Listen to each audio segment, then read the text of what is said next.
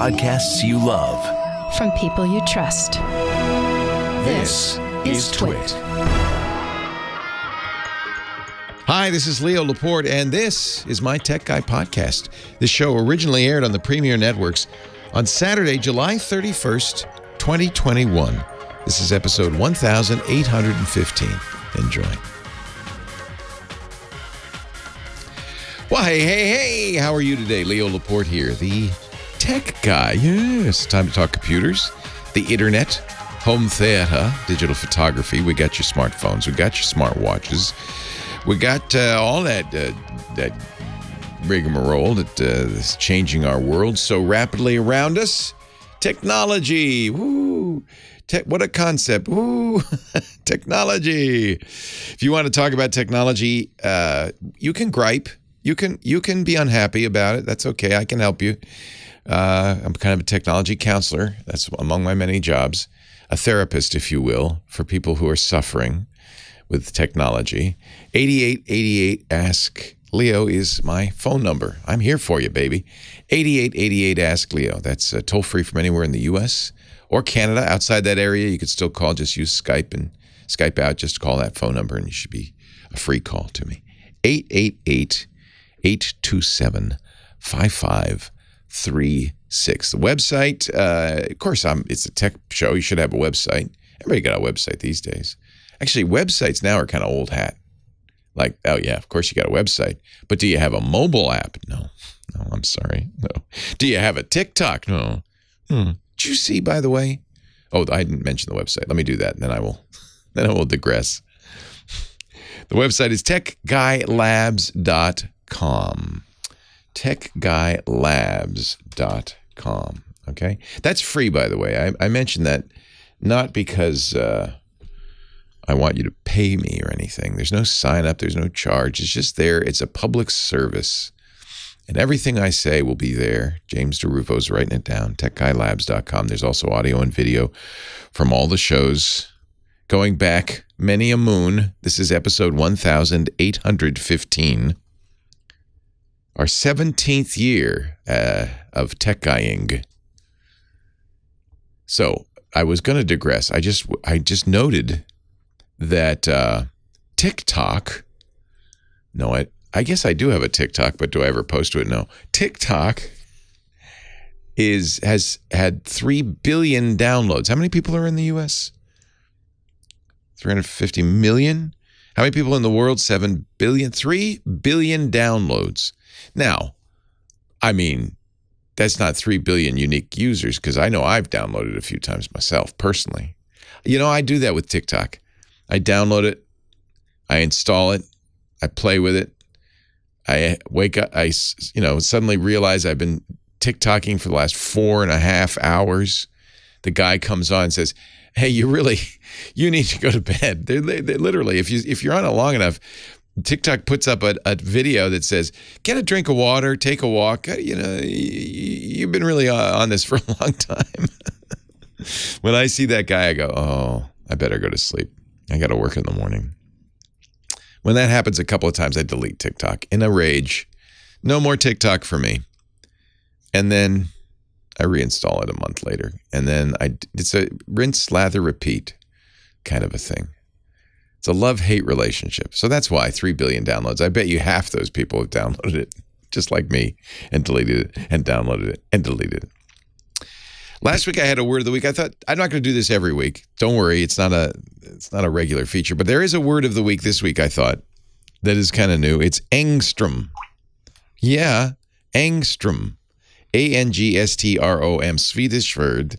So the A has a little halo over it, and the O has an umlaut. So it's probably pronounced Angstrom. It's named after a guy, I'm sure. It is 100 millionth of a centimeter, 10 billionth of a meter. Why would we care about it? You know, it's such a tiny little thing. You measure the wavelength of light in angstroms. It's several hundred angstroms. What would we care about angstroms for? Because it's the new measure of processors you're going to hear about. I don't know, have you been following this at all? When we talk about the CPU, the microprocessor, actually GPU too, any of the processors in your computers or phones or tablets or, any, microwave, they often talk about the size of the wires in that thing, which is really better represented by the number of transistors or the transistor density or something like that. But for some reason, we measure the size of the wires, and they've gotten smaller and smaller. Intel's microprocessors are 10 nanometers, 10 billionths of a meter. 10, is that right? Nano, billion.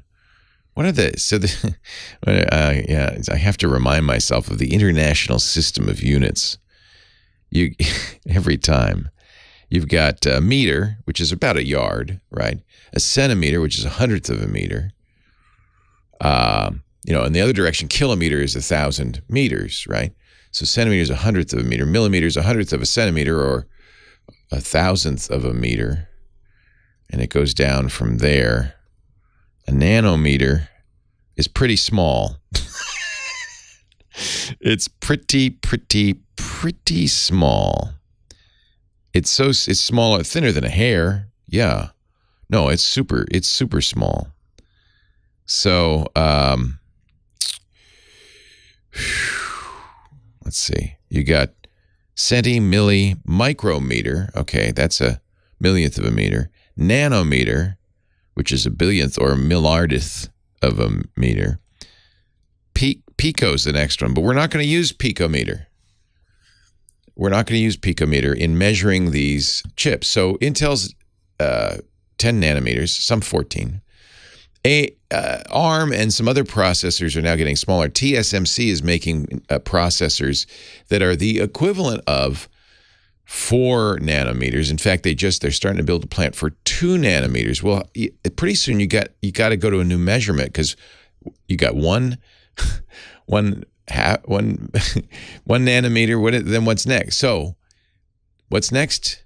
Well, it should be picometer, but we're going to go to Angstrom. That's the word of the week, Angstrom. So you're going to start seeing processors using a 20A, and it'll be an A with a little halo over it. 20, like the Anaheim Angels, little A, and a little halo over it. That is an Angstrom. 1/10 billionth of a meter. There you go. That's the number.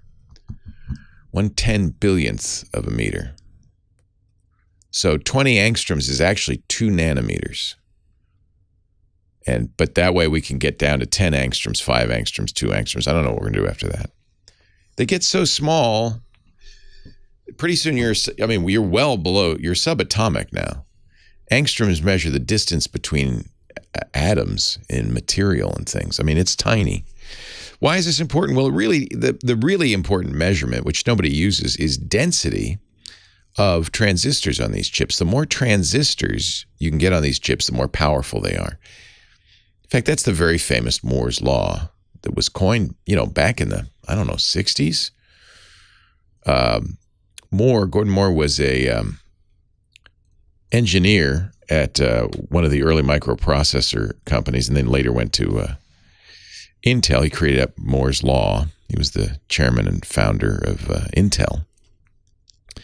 And Moore's Law, for a long time, drove computers. It was actually probably the most important thing in technology, even though no one's ever heard of it. Well, geeks have. Moore's Law held that the number of transistors on a processor would double every year and a half, every 18 months. And it held true for a long time. Now, if you double and double that and then double that and double that, that's big, right? That's a big growth. And in fact, the latest M1 processor from Apple, which is pretty small. It's about the size of your fingernail, your pinky fingernail. It has 16 billion, with a B, transistors on it. That's roughly a measurement of its power. The Intel, let's see, the first PC was built on an Intel 8088 microprocessor. And its transistor count, so remember its transistor count was 29,000. 29,000. And so that's the point, is that this number has doubled every year and a half for the last 30 or 40 years. We're actually kind of at the end of Moore's Law. You can't keep doing that. But it's pretty impressive. You got 16 billion. So we went from the earliest days of computing. The Macintosh, first Macintosh, had a processor with 68,000 transistors. So the first Mac had 68,000 transistors in its processor. The current Mac has, what did I say? I forgot already. These numbers, 16 billion. That's a big shift, isn't it? That's a lot, and that roughly equates to the power of the processor. So the word of the week is Angstrom, because we're going to start hearing these 20A, they're talking about 20A processors. That's the equivalent of 2 nanometers. And that's the new, I'm letting you know ahead of time, a word of warning. You can add that to your geek dictionary. Actually, Intel kind of ran out of steam on this. And that's why they started, because the processors were getting so hot, and usually when you get it smaller, it's cooler, but Intel just had trouble making those. So instead of making them smaller, they just put more transistors in it, more processors in a chip. So that's what we talk about, 4-core and 8-core and dual-core processors. Because instead of just making them smaller and faster, they just put more of them on there, which is not quite the same. Not quite the same. I'm sorry I even started. It's just, I find this, to me, maybe that's why I'm in this business. I find that fascinating, that you go from a chip with, the first Mac with 68,000 processors to the current Mac, or transistors in the processor, 68,000 transistors in the processor, to the current Mac with a lot more. 60, what did I say? I keep forgetting. Huge. It's mind-boggling. 16 billion transistors in the, just mind-boggling.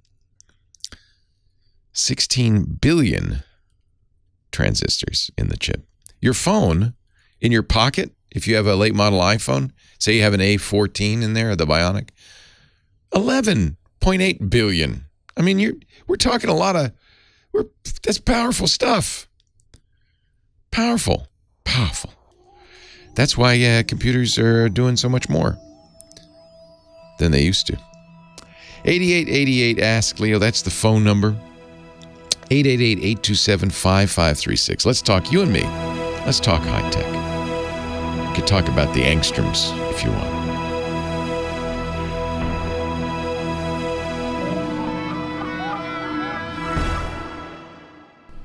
Actually, that's not true. We will not call you. No salesman will call. What's my number? 8888 Ask Leo. When you call that number, you get this fabulous person, my phone angel, Kim Schaffer. Hi, Kim. Hi. I have on occasion called people back. Do you really? I have. Oh, I didn't even know. If somebody's been on the phone for like an hour and a half or 2 hours. Yeah, that's fair. I'll say, I'll call you back the next day. I tell them to call back. I apologize. Yeah. It's me. Tell him Leo's a gas bag. He's a windbag. He won't stop talking. I'm sorry. He's never going to get to you. I use nicer terms than that. No, I give you permission. They say he's Chatty Cathy. Chatty Cathy? I'd rather be a windbag. Hi, I'm Chatty Cathy. Pull my string. See what I say. I think I had one of those. Who should I talk to first? Let's go to Adam in Burbank, who's got he's not trusting his Android in the messages that are popping up on the screen. I completely understand. Yeah. I do. Thank you, Kim. Hi, Adam. Leo Laporte, the tech guy. Well, hi, Leo. And I was just very entertained by the stuff you put on hold. Don't give up your day job for a singing career. I was singing David Bowie because I found out I can finally name my my Amazon Echo Ziggy. Ziggy played guitar. Anyway, you're right. I'm not a good singer. What can I do for you? Anyway, just as a comment, my first computer was a Cosmac Super Elf. I never heard of that. What is that? Cosmac Super Elf. It was a kit computer back when the only computer magazine was Popular Electronics. Oh, yeah. It came in a wooden box, and you had to put it together, and it had a grand total of 256 bytes of memory. Wow. You had to enter Google Cosmac Super Elf. So I'm a legitimate graybeard. Yes, you are. You count. You are absolutely. Yeah. What can I do for you? I mean, it was the next generation above the one that you had to enter everything in binary. Yeah. It had an RCA 1802 microprocessor. I'm going to have to look that one up, find out how many transistors were in that. TRS-80, yeah. and all that. The good old days. Anyway. Yeah. Yeah. But this newfangled technology has got this graybeard befuddled. Uh-oh, what's the newfangled stuff? Well, my Android phone, which I love, keeps periodically every 2 or 3 days, I get a message from Google, urgent account information needed, your birthday. So, given the security... I would ignore that, yes. Or should I just lie? What is the link that it sends you to? Is it a legit Google link? Pretty sure, but that's something I didn't think about. So I would check that. Although why they want your birthday, I don't know. Except that often when you're identifying yourself, all you need is the last 4 of your social and your birthday or something like that. So you're right not to give out your real birthday. That's absolutely correct. But I would even be suspicious of that text message, especially because you keep getting it. But I don't. But here's the thing. I mean. I don't go to weird websites in countries that we can't extradite from or anything. That's probably a wise policy. Check the extradition policy first. Not surfing the weird adult sites. Yeah. So you think I should check to make sure there's? But I go through all the apps. In the apps, the thing, all the apps, and anything. If I don't recognize it, away it goes. Good, yeah. Only install stuff that you really know what it is. So Google might indeed ask for your birthday, but it shouldn't do it over and over again, unless maybe because you're giving it. So Google says when you sign up for an account. We ask you for your birthday. Knowing your birthday helps us use age-appropriate settings. Mostly what they're worried about is the Child Online Decency Act, which says that people under 13 can't be tracked. So it's possible Google's trying to verify you're not under 13. So I wouldn't worry about it, though. I think you can just enter any date as long as it's over 13 years old. I shouldn't keep asking you. That does make me nervous. Leo Laporte, the tech guy. I'll get back to you. Had to take a little break on that. Yeah, I would. So it's a text message you're getting? Yeah, it's like a notification. Oh, it's not a text message. Okay. See, if a text message, I would say it's certainly not true. But if it's a pop-up, a notification, probably when you click on that, it is taking you back to either a setting in Android or your Google account online. Just lie and forget about it. Yeah, apparently it doesn't. First of all, make sure it's not some kind of mal thing or. Well, I mean, even then, yeah. I mean, that's not enough by itself to do anything, But I could see. I think if you go in, I'm looking at a piece from Tom's Guide. You shouldn't share your birthday online. You're absolutely right about that. Well, yeah. Yeah. No. With your name, address, date of birth, and social, anybody could be you, and sometimes it's just the last 4 digits. And why give them one more piece of information? Exactly right. I see that.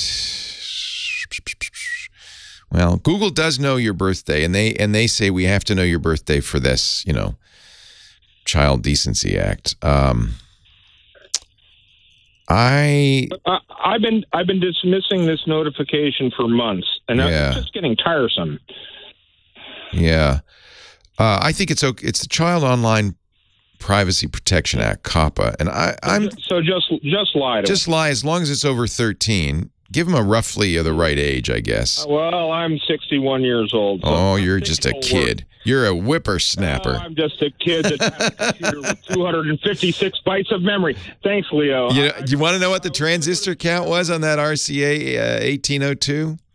Remember? Maybe I don't remember the. It was 5,000. It was. Yeah, no, I already did, and it's 5,000 transistors compared to the 16 billion in a modern iMac. Well, Moore was right, wasn't he? Yeah, it's pretty impressive, isn't it? It's and really. I'm about to build a new computer with the latest Ryzen, and because I do CGI and stuff like that. Oh, cool. And yeah. So, but I think the other question is the M1 it doesn't have multiple processors or threads. No, yes, it does. It's an octa-core, so it has 8 cores, but they do it like they do it on the iPhone, where there's 4 high-efficiency cores for low power use. There's 4 high-performance cores for high-performance use. So it is multi-threaded. So for content creation, I made the right choice with the Ryzen, don't you think? I think so. I use a Ryzen for gaming. I think the M1 has a great future, but the problem is compatibility. It's not an x86 architecture, so software has to be rewritten. I run Adobe Creative Suite, and here's the good news: if you're on a Mac, almost all Adobe Creative Suite has been updated to M1 native. But I think a good fast Ryzen that the M1 is faster than my Ryzen in some circumstances. Yeah, not always though. You're right. And like I said, I bought a 5800 or 3800 3800 for my gaming machine.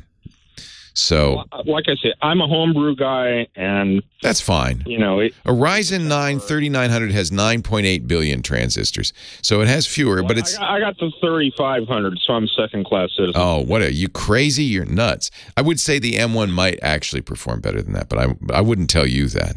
What's the more important thing for you is the GPU. What'd you get for a GPU? Well, I'm not a gamer. And so what I bought was a compatible thing that will accelerate things like so Photoshop uses it. A number of Adobe products will use the GPU. In fact, will offload the processor, and that's where actually you'll have an advantage because the GPU on the M1 is built in. They don't support third-party GPUs. So yeah. You know what? They're so fast, all of them now, Adam. It doesn't matter. It really doesn't matter. If you're happy, I'm happy. I'm about ready to put the computer together, but I didn't realize that with the new liquid-cooled system, you have to try it first. Yeah, that's pretty amazing because California won't let you have it. Hey, I got to run. He is our favorite home theater guru, Scott Wilkinson, home theater geek, contributor at TechHive.com, and a regular weekly visitor to our show. Hello, Scott. Hey, Leo. Always happy to be here. Great to see you. What's up in the home theater world? Oh, well, I wanted to hip you to a new article that I just posted last week on Projector Central. TechHive is my main home, but I also write elsewhere, and Projector Central is one of them. Okay. What'd you write about? So I wrote about HDR, high dynamic range, on projectors. Now, projectors, on a flat panel TV, like an OLED or an LCD, high dynamic range is pretty easy because they can get very bright and they can get really dark. Right. So the difference between them is great, and so you have high dynamic range. Right. On a projector, it's much more difficult because they don't get that bright. We actually were talking about this on the show last week. About projectors. There are not many 4K projectors, and I didn't even know there were any. Actually, there are quite a few. But they're expensive 4K now, right? Well, no. And in terms of 4K projectors, Texas Instruments, a lot of... So they now have a 4K DLP out there? Is that... Well, sort of.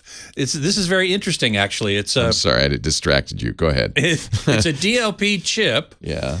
And it basically reproduces a quarter of a 4K display at a time, and it zooms around, and basically it's interleaved in a sense.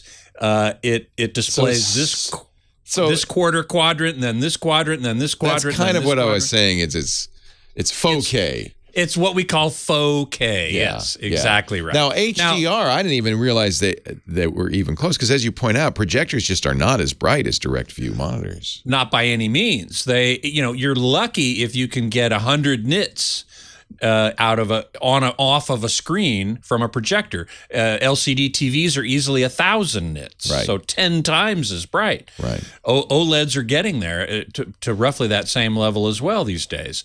So projectors are a tenth of that brightness. Well, what do we do, Scott? What will we do? What do we do? Well, that's what this article is all about. It's about optimizing your projector for HDR, because a lot of projectors now do offer the ability to accept an HDR signal. Yes. And when they accept the HDR signal, what do they do with it? Because the HDR signal, the HDR content was mastered at Sony or Disney or one of the studios at 1,000 nits or 2,000 nits or even 4,000 nits. And so what do you do? Nits are a measure of brightness. Measure of brightness. Yes. Thank you. And so what do you do when your display can only do 100 nits? Well, you have to make some decisions about how you're going to roll off the bright end of the spectrum, because you're going to have to roll it off pretty severely.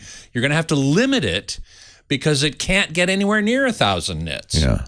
So you either roll it off so that the bright parts still have detail in them, but then when you look at the most of the image, which is not near that top end, it's going to look very dim.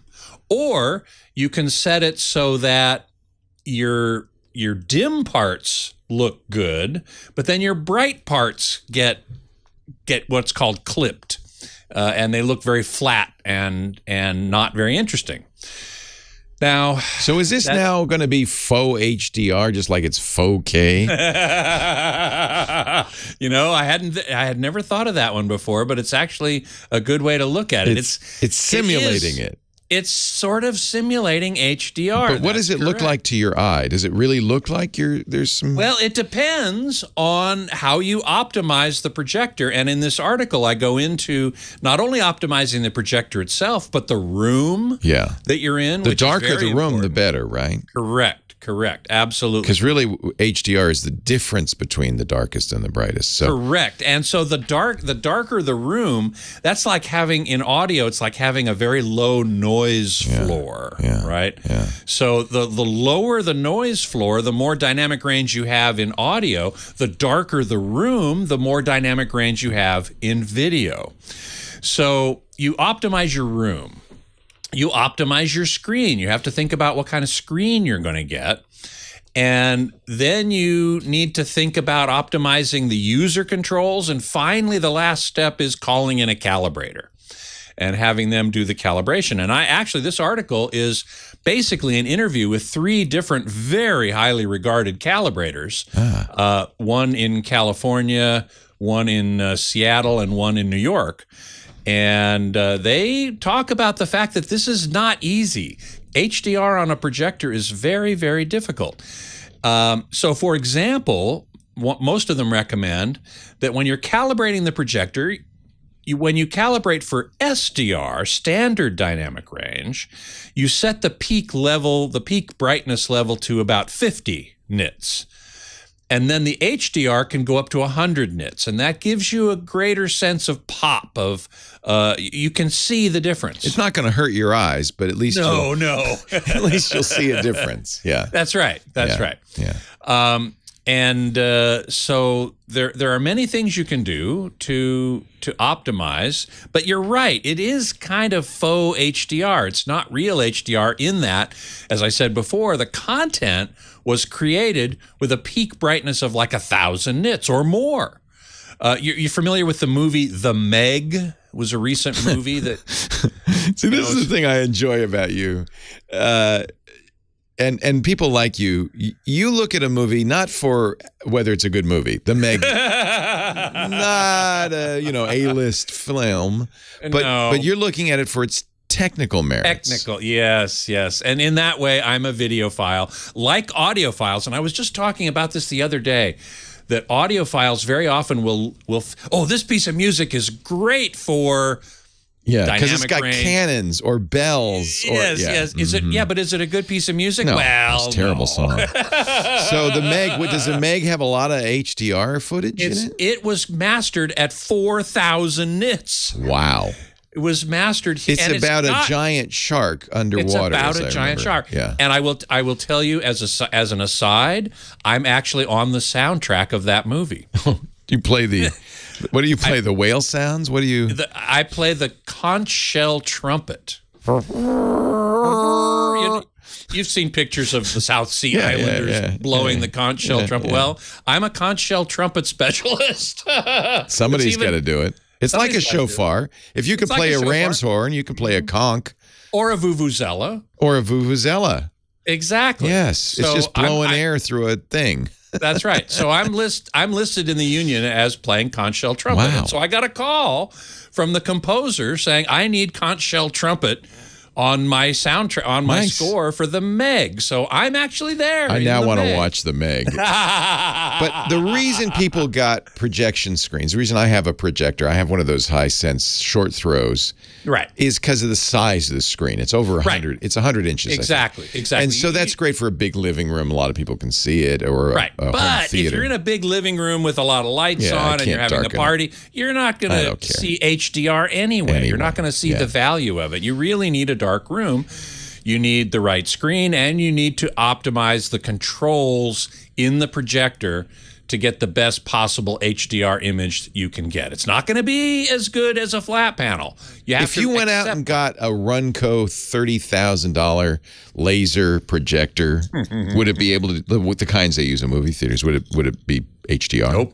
No? Well, yes, it would be HDR, but a Dolby Cinema projector achieves 108 nits on the screen. Still not that bright. That's why your movie theater is dark. That's right. And it hurts when they turn on the lights. No. Scott Wilkinson, catch his article at projectorcentral.com. Very interesting. Very interesting. You know, I had never thought about calling it faux HDR before, but kind of actually, is. That kind of is. Yeah. That's exactly fine. I didn't get a projector because I wanted the best picture. If I want the best picture, I go in the bedroom and watch the LG OLED. Yeah. And it's a big difference. Oh, yeah. But honestly, so we're watching Yellowstone, great TV show. It probably isn't in HDR, but let's see what it is. Something anyway. Something it's in HDR. Lots of HDR shows these days. 4K HDR. There are. So yes, I can see the difference. But honestly, sometimes we want to watch in the living room because it's a big screen. It's more of a movie theater experience. So I don't mind. Exactly right. And it's interesting. Right. Movie theaters aren't that bright either. That's right. Even Dolby Cinema. I mean, a conventional movie theater, you're talking about, I think, 48 nits. That's amazing. So this guy called me and said, how bright can a projector go? And I said, well, you don't have to. That's the wrong question, really. You're not. That's So he was saying it depends on a lot of factors. Yeah, it depends on the screen. Yeah, the size of the screen, how much the screen's and reflecting, and how far away from the screen, and et cetera, et cetera. Size of the screen. And projectors just aren't as bright as direct theater. Not nearly. No. Even a laser projector. Laser's better though, right? I did say get the laser. Yeah, that's true. Yeah. Now, going back to your question or your comment about 4K, JVC and Sony both offer native 4K images. So they're starting to come out now. That's good. Oh, yeah. They've been out Sony's been out for quite a number of years. Oh, okay. And JVC is now starting to do that as well. So there are native 4K. But these DLP 4K are actually pretty good because, your eye, our human vision system isn't that fast. You're far away because it's such a big screen. Right. And fine. And it's going so quickly that it all fuses together into a beautiful picture. Yeah. Now, unfortunately, DLP traditionally has very poor black levels, very high black levels. So it's not a deep, rich black, which is, you really want that. That's JVC the biggest difference. JVC is the king of black levels. Yeah. I almost said, really, it's not HDR, it's not 4K. It's just the difference between a direct view screen and a projector is just, correct. That's noticeable. And again, seriously noticeable. Yeah. And again, I don't mind. I'm fine. Right. Because the advantage, as you say, is so important of a 100-inch screen or more. You try to buy a 100-inch flat panel, it's going to cost you a lot of money. Although that's going to change too with micro LED and so forth. I think we're going to be able to get pretty big. I figured, in fact, I told Lisa that. I said, we're going to keep the Hisense until a reasonably priced micro LED comes out, and then when we can get a 100-inch micro LED, for something we can afford, then we'll replace it. And that might be, it might only be 5 years out. It might not be that long. It might, 5 years. I just saw an article just the other day about micro LED kind of ramping up in scale. Yeah. Do you want to stick around for the top of the hour? Happy to do it. All right. I got a little more time if you want to. By the way, next week I'll have something to say about Angstroms. Oh, you heard me talking about that. The word of the week. Angstrom. The word of the week. Angstrom. Angstrom. And I actually have some headphone news that I can't tell you now, but I will after Monday. And so next week I can tell you about it. And it has to do with Angstroms. Did you ever put out your review of the Oda? I did not yet, because they have not yet responded to the music on it is terrible. I deeply regret you tried it. Oh God. I mean, they're not great speakers, but even then, I mean, Terry Riley humming and it's not good. Yeah. So I'm going to cancel. Yeah. Anyway, stick around. This is the song written for my new Amazon Echo. Because his new wake word is Ziggy. And this is Ziggy Stardust. I don't think we're going to get to the lyrics. Yeah, here we go. Now, if that woke up your Amazon Echo, I apologize. Leo Laporte, the tech guy, 8888, ask Leo the phone number. Laura on the line from Goldendale, Washington. Hi, Laura. Hello. Hi. Thank you for taking my call. Thanks for calling. Found your description of Angstrom very interesting, but my question is more befuddling than that. Wow. And more basic. Befuddling and basic. Yeah. I have a 17 by 20 living room, and I have a 10-year-old Panasonic TV that I want to replace. Now, my husband was a techie guy, and he hooked it all up to 4 clip speakers. Oh, nice. And a 5th, whatever that big one is. Yeah, the subwoofer. So that's the thing that goes boom, boom, the low end. And then he used an Onkyo, what do you call that thing, receiver? Yep, receiver, yep. Okay, so I want to replace the TV now. It needs to be replaced. And I'm looking at a Samsung, the QN65Q. Oh, is that the new QNED, Scott? Is that what that is? I think it is. The new LED technology. It might be. I have to look that up. QN. Yeah. Well, QN is probably a QLED of some sort. Yeah. So my question is kind of a 2-part question. Is if not this, then that. So are my speakers going to be plug and play to that? Because I'm not going to figure it out. Yes. Oh, thank you. So, well, it depends on how your husband wired it, but most likely what he did is your cable box, your DVD player, whatever sources you have are going into that Onkyo receiver. And then the Onkyo has an HDMI cable coming out of it that goes into your Panasonic. Yes. How much I know. Yes. Well, all you'll do is you'll take the Panasonic out, put in the Samsung, plug in that HDMI cable, and you're going to want to plug it into the one that has ARC labeled on it, which one of those ports will. That's the audio return channel. And then it should just work absolutely the same way. That's assuming that the Panasonic uses HDMI. 10 years old probably does. Do you know? Yeah, but one of the reasons I need to replace it is it's old enough that I can't get any of the internet programming through it or streaming anymore. Yeah. Your new Samsung will work just fine on that. Okay. Wow, good. So as long as you're using HDMI, which you probably are, there are other ways, in other words, to connect that receiver to your TV. that might be different. But if it's using an HDMI cable coming from the Onkyo into the TV, all you do is just swap TVs and it'll all work exactly the same.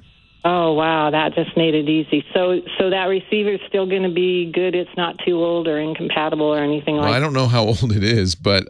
same age. It's a TX also or 608. 608. So it doesn't do 4K. So your new TV supports 4K, which looks great. But do you... So and if anything you watch on the TV using the smart TV, which it sounds like you're doing, like your Netflix or whatever, that'll be fine. Because the Onkyo is just taking the sound. It's not doing anything with the video. Do you have any devices going into the Onkyo, like a Roku or an Apple TV or a DVD player, anything like that? DVD player. Okay. That doesn't do 4K yet either. So if at some point you said, I want to watch these new high fidelity UHD Blu-rays, you'd have to get a new player, and then it would be incompatible with the Panasonic. You wouldn't be able to see 4K through the Panasonic. But that's down the road. This is the problem with sometimes when you go to 4K, there's this, I call it the upgrade cascade. Because not only now do you, okay, you got a TV that looks great, but everything going into it's got to be 4K too. But you get around that by using the TV for your 4K streaming. I take it that's what you do. What other sources go into the Onkyo? Is there a cable box? Yes, it's a satellite. Yeah, so that's not 4K. So you're good. Okay. You're good. So it's a Samsung that I'm looking at, and my Blu-ray player is... I can't see it. It's HD. It's not a UHD player. So I'm not streaming anything now because the Panasonic's not accepting it. So I'm just getting regular satellite TV, period. From your TV, you're saying? Right. That's all I watch. Yeah. Because so you have a smart... They went away saying, well, you have a smart... Your TV's not supporting this anymore. Your TV's not supporting this anymore. Oh. So they're all gone now. Yeah, that's one thing I don't like about smart TVs. It sounds like, I don't know about this Panasonic, Scott, but it sounds like they stopped updating it. 10 years old, it's not smart. Yeah. It's getting dumb. Well, it's getting dumb, right? The other question I have, though, is does the Onkyo receiver have ARC? That's because if it doesn't, it's 10 years old. It might or might not. I don't know when. Somehow she's getting it to work with the Panasonic. Yeah, the Panasonic doesn't have ARC, probably. Oh, so maybe you think there's an optical cable connecting the two? There may be. I don't know. There's an optical cable for something. Okay. That makes sense. Yeah. So that's coming out of your TV and going into the Onkyo. So you need to make sure that the Samsung supports optical out. Which it probably does. A lot of TVs do, although lately I've been hearing some TVs don't. So let's see. HDMI, I'm looking at what the specs are on the Onkyo 608, the STX SRS 608. I think you're going to be fine. Okay. What you want to essentially do is duplicate the setup. So whatever's going into the Panasonic right now, hold those wires in your hand. You're going to have somebody install this, right? Oh, there's a mess of wires behind the console. Yes. Is somebody going to come in and install the TV? Yeah. Is it going to come? Somebody going to come and install this for you? No, I'm too far out in the country. They won't do it. So you're going to have to lift this old TV off. What are you going to? I'll get someone to help me lift it off. Okay. Yeah, the wires. So what you want to look at, there will be probably 3 different wires going into the TV. A plug, obviously, power. You're going to take that out because you're going to use the Samsung. There'll be a HDMI coming from the Onkyo. That's just video. And then there's probably going to be a skinny little optical cable going into the TV. That goes back to the Onkyo. That's the audio. That needs to go in the back of your TV as well so that your TV can feed the audio back to the Onkyo so it can play it through the speakers. Okay, thank you. So if all of that doesn't work, is there a sound bar that would be... It will work the same way. You keep what you've got. You've got great speakers. You've got a great setup. It's working well for you. Yep. There's no reason to downgrade to a sound bar. It won't be. It actually will not be simpler. Oh. It'll be the same. Okay. So essentially what you have to figure out is how is audio getting to the Onkyo, and you have to duplicate that. From the TV. From the TV. Yeah. And my guess it's coming from the optical cable. Because you're going to watch all your streaming stuff through the TV, I take it. Yes. Yeah. So that's good because that really simplifies it. So your TV is going to display 4K because it's going to get 4K from, let's say, Netflix. And then, so it's going to display it just fine. Your Onkyo won't know what to do with that video, but it doesn't have to see the video. It will only be seeing the audio, and that you'll get from an optical out on your TV. I would verify that that particular Samsung has optical out. I'm sure it does, but just make sure. I made a note. Thank you so much. I really appreciate it. You got the A team on this one. Scott's here to help. Thank you, Scott. It's our bet. My pleasure. Our pleasure, Laura. Thanks for the call. And you know what? If it doesn't work, call me back. I promise you we can get it working. Oh, good. Okay, thank you. I'm your consultant here. I might even call you back if it does work to thank you. Okay. Okay, thank you. Thanks, Laura. Thank yous are always welcome. And thank you, Scott. I appreciate it. You bet. La, la, la, la, la. All yours, Scott, for the next 8 minutes and 40 seconds. No, I thank you so very much. Yeah, I think that's going to be pretty straightforward for her. I do too. The one concern that I didn't mention, and Out of Sync mentions it in the chat room, optical should be a pass-through from HDMI, but some TVs downsample it to PCM. That's not exactly downsampling, but what they do sometimes do is only output stereo. Which is fine. Left and right. Well, I guess that Onkyo must have decoding, or she said he hooked up 4 speakers. I don't know. He hooked up 4 speakers. Yeah, so that's a 2.1 or no, 3.1. It's a 4.1. 4 speakers plus a sub. Right. So left, right, center. What's the 4th? Well, I would guess it would be left, right, front, left, right, surround. No center, or what's called no a center phantom channel. Center. What's called a phantom center. Okay. Well, I don't want to get into that because I would guess she should get the center, but that's all right.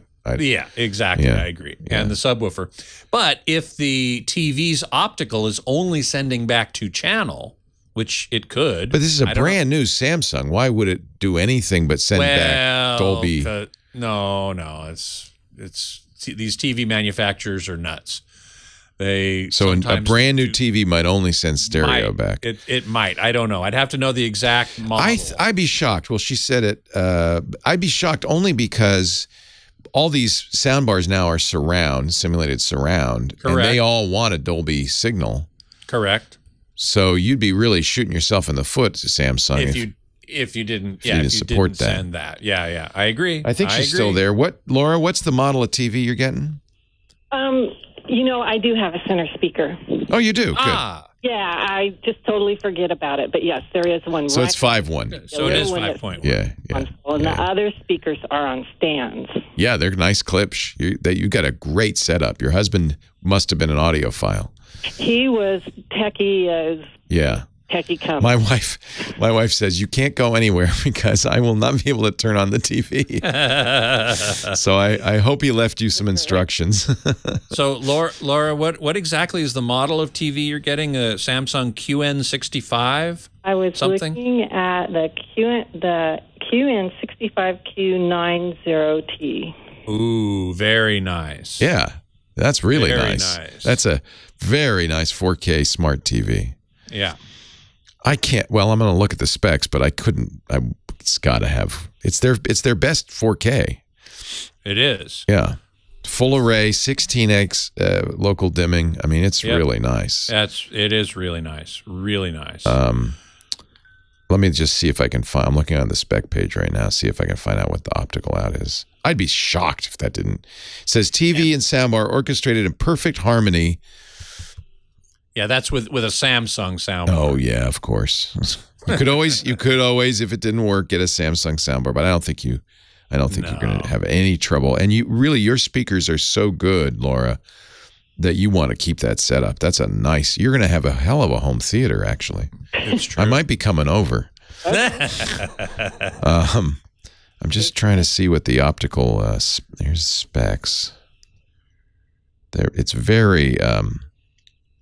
Minimal, information. Yeah, their spec page is not very good. Yeah. I would doubt that it gives you what type of output. It does say Dolby audio, yes.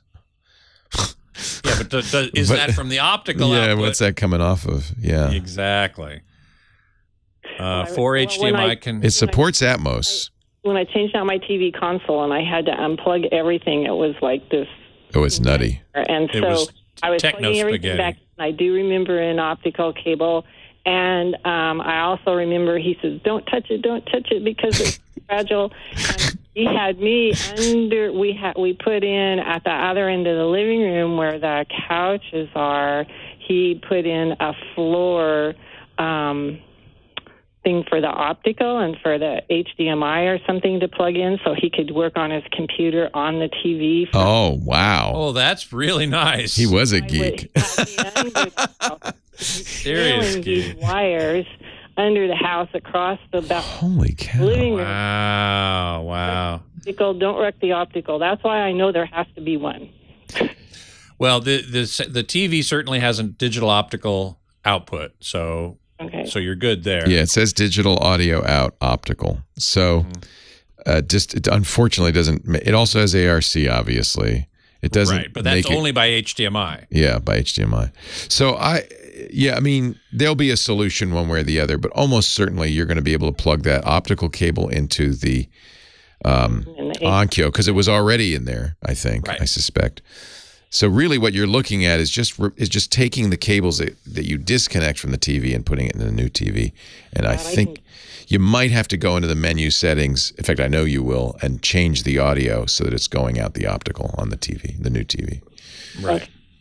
That'll be the Onkyo receiver is the TX NR605, did you say?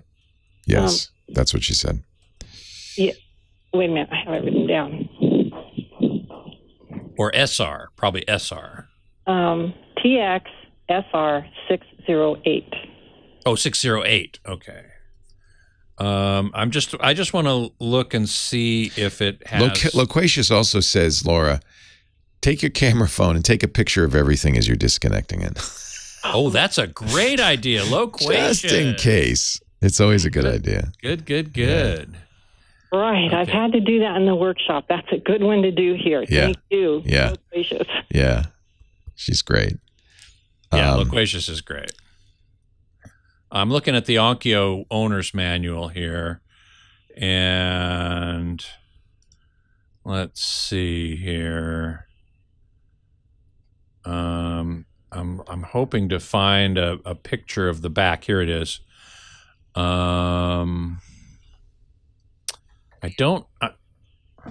looking for, now I need to look for ARC and see if I can find it. Oh, look, it does have ARC. Good. Oh, man. So you'll have a couple of options that you could use. Okay. In fact, it probably will mean you can eliminate the optical cable entirely and just have that ARC coming out of the TV. You'll need to plug it into the HDMI port that's labeled ARC, and that will send audio to the Onkyo. And that's going to be easier anyway. That'll be simpler. Wonderful. It may be that Panasonic didn't have ARC, but your new TV does. Thank you. So that's even simpler. It's simple. Thank you so much. Yeah. You're so welcome, Laura. Okay. Yeah, this is great. Go shopping. That's a great TV. Scott and I agree. Nice 65-incher. Yep, go thou shopping. Goest thou and Goest shop thou. no more.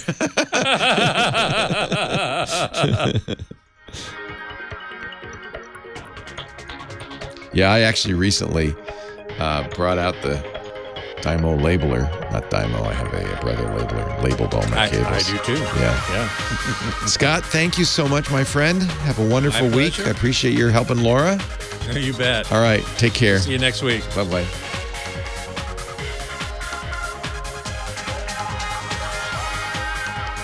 Why, hey, how are you today, Leo Laporte, the tech guy? Hour 2 of the Tech Guy Show, 8888 Ask Leo, the phone number. If you want to talk high tech, you can see we give you very personalized concierge service here. That is my motto. 8888 Ask Leo. If you hear something and you want to say, I want to write that down or I want to know more, it's all up on the website, techguylabs.com. That's free, no sign up, no charge. Techguylabs.com. Did you see that Scarlett Johansson, well, her people are suing Disney over the latest movie because, and this is, by the way, will not be the last time you hear about these lawsuits. Others, in fact, I heard that the star of Cruella is, I always want to call her Emma Peel, is thinking about it too. Here's what's happening, and we knew this would happen. We knew it would happen with Warner Media when they announced that in addition to showing their movies in a movie theater because of COVID, they were going to stream them on HBO Max. And of course, Disney's doing the same thing, and they did that with Black Widow. They streamed it on HBO Max. But the thing you have to understand about these big stars is their contracts give them a cut of ticket sales. In fact, Johansson's lawyers say her compensation was based largely on box office receipts. Well, there's no box office receipts if you release a movie on TV, or there perhaps are greatly reduced. That's going to be the question, is what would the receipts have been if they had not released it on TV? To maximize these receipts, says in this complaint, Ms. Johansson extracted a promise from Marvel that the release of the picture would be a theatrical release. Now, it was released to theaters, but it was also released to TV. And the complaint goes on to say, as Ms. Johansson, Disney, Marvel, and almost everyone else in Hollywood knows, a theatrical release is a release that is exclusive to movie theaters. But now they have these day-and-date releases where the same day it goes in the theaters, a movie goes into your streaming system. And, of course, that's going to hit box office, isn't it? Now, I think Marvel, Disney, Warner will all say, look, we weren't going to get anybody in the theater anyway. So this way, at least we got a little more revenue. Emma Stone is also going to do this, or at least considering it, over Cruella. And I think this won't be the last of them. I remember when Warner announced this, Warner Media said, yeah, because the theaters are almost empty, we're going to release it on HBO Max at the same time. I remember a number of people saying, that's going to be a problem because of your, deals with these stars. Disney says, there's no merit whatsoever to this filing. This lawsuit is especially sad and distressing in its callous disregard. Oh, Lord, I'm not even going to read this. They're basically saying Ms. Johansson's just not taking into account the fact that people are dying in COVID-19. It's a contractual issue, and I don't even know if anybody even. It's not Scarlett Johansson. It's her agent. It's her lawyers. It's her people. Although her people told the Wall Street Journal this will cost her $50 million. That's what she could have expected to make. But I think it might have been that's what you could have expected to make if there were no COVID-19 and theaters were full. Are theaters full? I went to a Giants baseball game on Thursday. It was full. Maybe theaters are full. I don't know. Dave on the line from Los Angeles. Hello, Dave. Oh, hey, Leo. Yes, Good sir. morning. Good day to you, sir. Good day. What's up? Okay. All right. Right off as a sideline, your call screen or whatever. Love that old song. Don't call us, we'll call you. and I got a song that's early 70s, One Hit Wonders. A song right back at her. It's called Run, Run, Run by JoJo Gunn. Okay? All right, we're going to save that, and we'll play that tomorrow. Professor Laura, the musical director, is making a note of Run, Run, Run by JoJo Gunn. Gunn. in. Oh, I know who you're talking about. Okay. Now, my concern is Amazon on TV news. They said Amazon will no longer support internet access for older Kindle tablets. It's not really Amazon, it's your phone company. So do you have a Kindle? How old is your Kindle? Oh, well, I bought it on sale right before the Kindle Fire came out. So this is only the first couple of generations of the Kindle. You remember they had free internet, right? And that was going through the phone company's 3G network.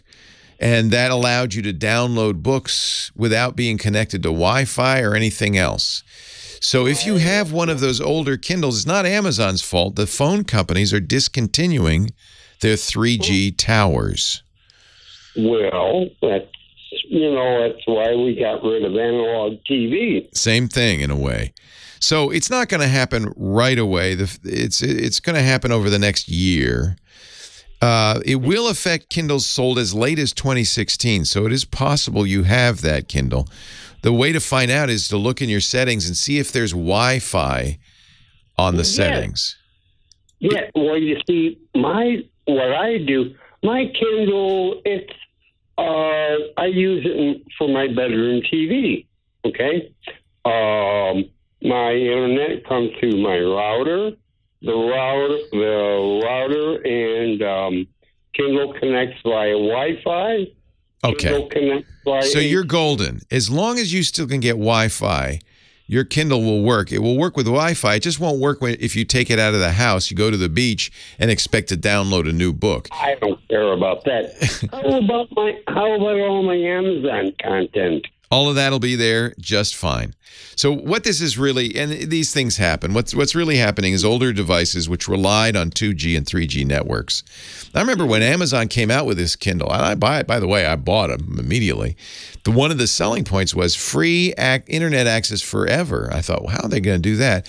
But they did it through the cell phone network. Those early ones didn't have Wi-Fi. But yours does, and most current Kindles, so all current Kindles, and most Kindles sold in the last few years, last 8 years or something, have Wi-Fi. If you have Wi-Fi, don't worry about it. If you have an older Kindle, the way Amazon says, well, unfortunately, the wireless access has stopped working. You can still connect a USB cable and copy books over.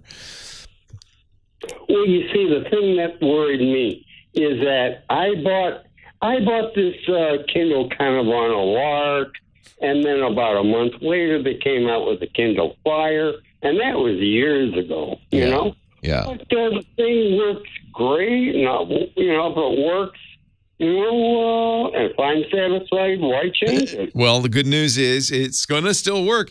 Actually, I think Amazon's a little chagrined, and it's not their fault. Again, this is too bad because the phone companies have moved on. Remember, 3G was replaced by LTE, and LTE is being replaced by 5G. So this is older technology. They don't want to keep paying for that and by the way, this doesn't just affect Kindles. If you have an old phone that doesn't support LTE or 4G, sometimes they call it, you're going to experience this as well. At some point, those data towers are going to be turned off and you won't be able to get 3G or 2G anymore. But Amazon, I think, gets some credit because they are going to, for people with the Kindle first and second generation, the Kindle DX second generation, the Kindle Keyboard third generation, you will get $70 off a new Kindle plus $25 in ebook credits.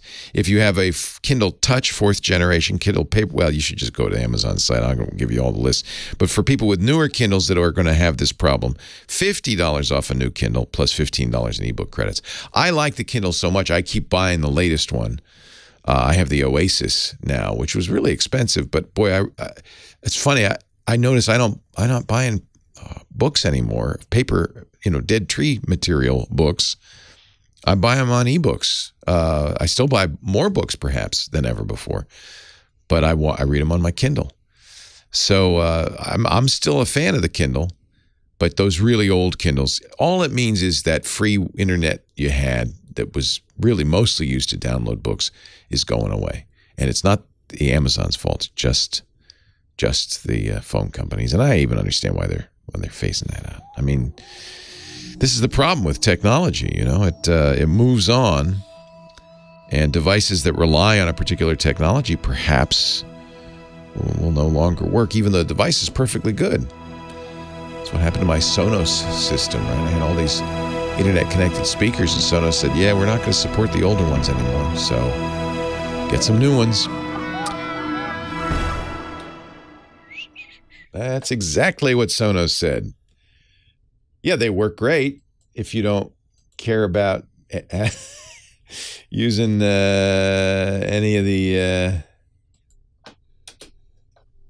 the software. I have two Sonos apps, one for the old speakers, one for the new. The new speakers don't work with the old speakers, so I have two Sonos networks. No, it's not that the speakers stopped working, but the Sonos software on there is obsolete.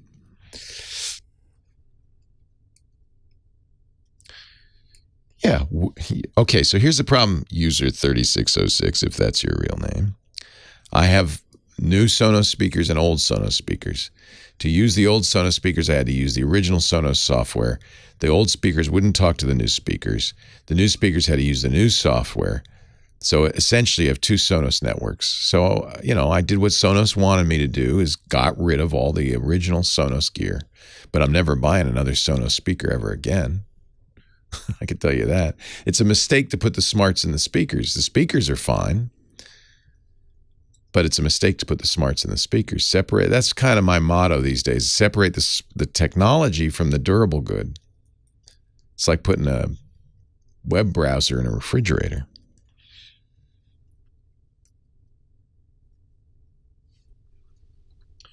Well, don't you find it a pain in the butt to have the old and the new? I do. 8888 Ask Leo, the phone number. Pat on the line from Laguna Hills, California. Hi, Pat. Hi. I have a question about a Chromebook. I have to buy a new one because it was due, because it's going to not be updated anymore. And I could use a new one anyway. I've had it for 5 years. And there's a lot of confusing stuff on here. And I thank you for taking my call. I've been trying for weeks. Oh, I'm glad you got in. So, yeah, confusing as far as which Chromebook to get?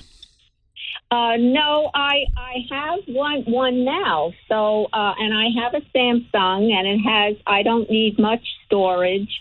I don't put that much on it. Yeah, you're not supposed to, because that, you know, it's not backed up. The idea of a Chromebook is to use Google Drive. Yeah, exactly. Right. And I'm a retired real estate broker, and all I need to do is a contract every once in a while, and it does everything fine for me. Yeah. So your Chromebook will continue to operate. Just to let you know, your Chromebook will continue to operate. What's going to happen? And it happens with all software and all operating systems at some point. Oh, I know that. I've been doing my homework. Oh, you know it all. Oh, good. Well, no, it's just not going to get security patches. So you're absolutely right, especially if your Chromebook's getting old. It's a good time to get it. Google publishes... but my questions are about the... I have 16 gigabytes now, SSD, and now they're talking about eMME. eMME, yeah. SSD's better. So, exactly. So yeah. I should stick with that? Yeah, I would recommend taking a look at it. It really depends on how much you want to spend. You got a Samsung. They're very good, and they continue to make Chromebooks. The best Chromebook out there right now is the Acer Spin. Acer makes excellent Chromebooks. Good to know. Yeah, so I'd take a look at those. You're right. They sometimes have different kinds of storage. Speed of storage is less important on a Chromebook, again, because you don't really use the storage for anything except the operating system and the software. Oh, I would go with what I have now. I haven't even used it. SSD is good. Yeah. SSD is good. It's better than eMME. So what about the automatic update? So you can, when you buy a Chromebook, it will say... how long the Chromebook will last. Where does it say? I've been online trying to find it. Well, don't buy one where they don't talk about their update policy. I think, I think actually it's up to Google. So I think recently Google extended the Chrome OS life cycle, as I remember. Now I hear they're going for 5 or 6 years. And yeah. that's fine with me. I don't mind buying one every couple of years. Yeah, 5 years is a long time for a Chromebook to last. You can look on the Chromebook. It'll tell you on the Chromebook when it's going to run out. But I don't get the... But you don't get it yet. So, yeah, so I would not buy one unless it says specifically yes, in their specs. How do I do that online? Well, it should be somewhere in the specs. Before you buy.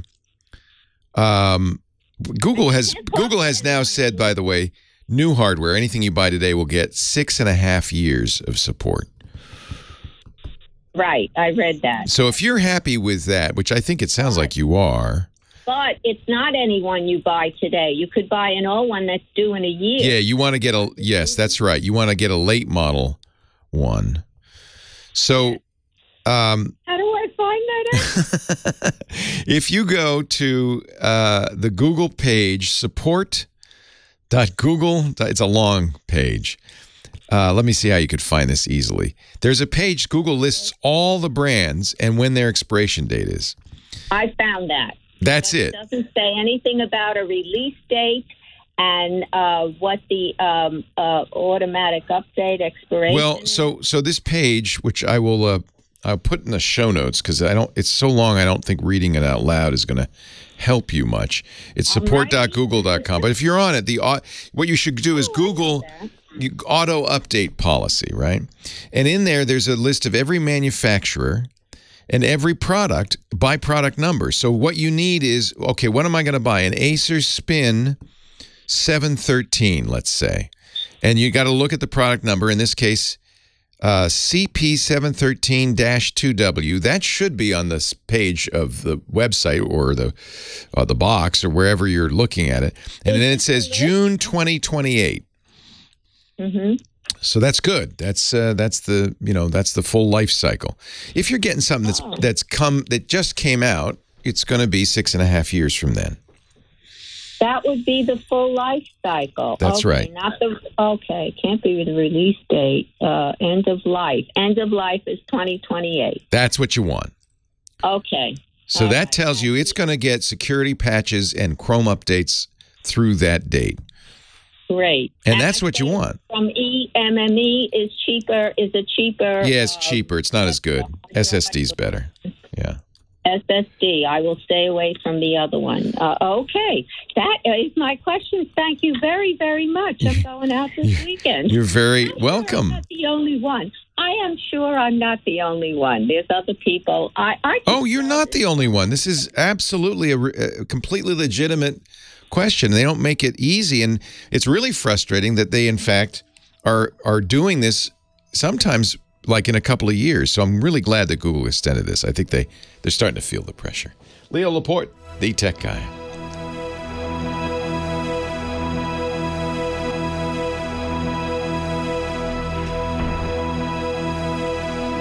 Yeah, eMMC is a little slower. It's not going to matter on a Chromebook, honestly.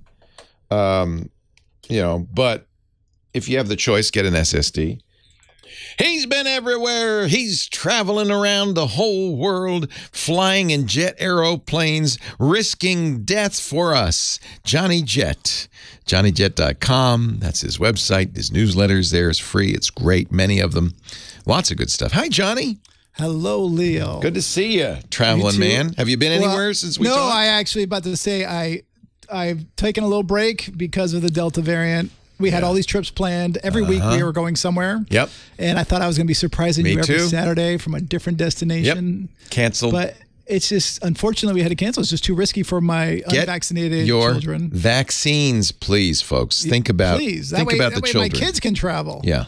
Please, folks. I know there's no point in saying it because people have been so brainwashed at this point that they're not hearing the truth. I think they're starting to see upticks in certain places, Good. and it's helping. Yeah, we were planning a trip in September to Missouri. I ain't going to Missouri. That's like I ain't going to Missouri. Right. So you might want to consider, the impact of your actions on others.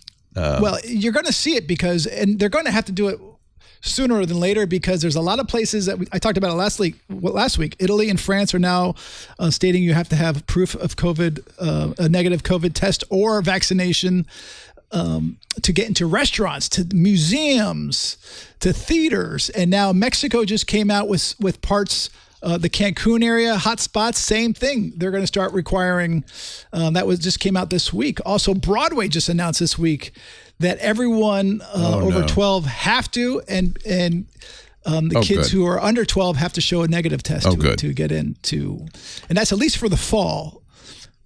And I'm seeing, restaurants are now, some restaurants are saying you have to show proof of vaccination to get in. I'm wearing a mask now anywhere indoors, period.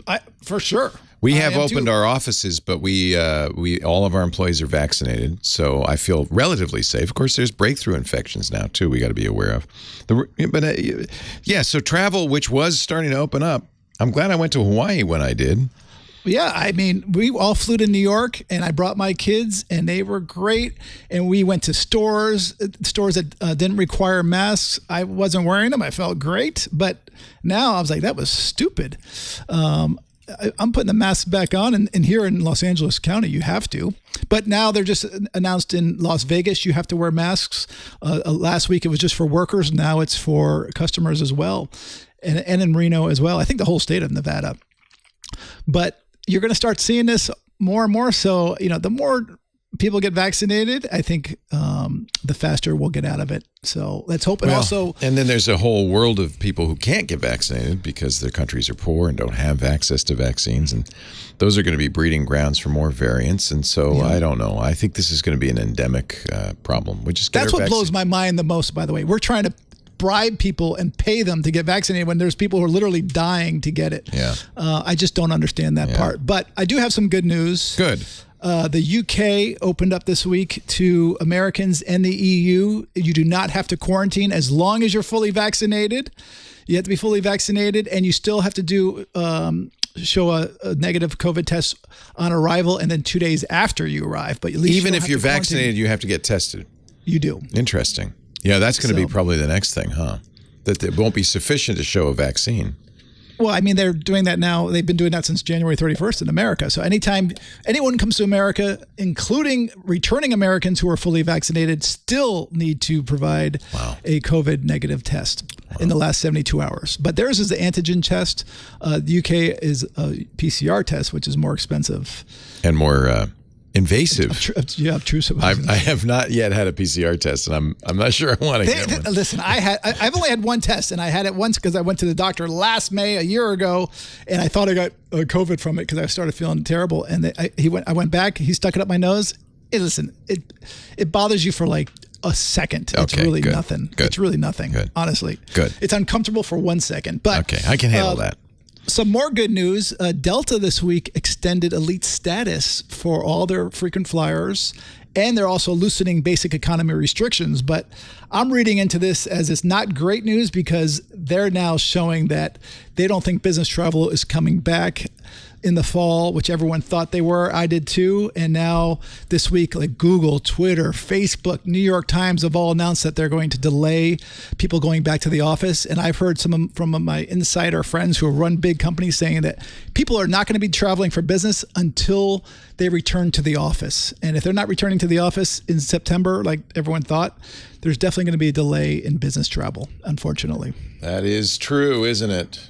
It is. And, I did look at the TSA checkpoint numbers today, and, they've been falling off the last 2 weeks. 2 weeks ago, they had the highest pre-pandemic, but they've been falling off.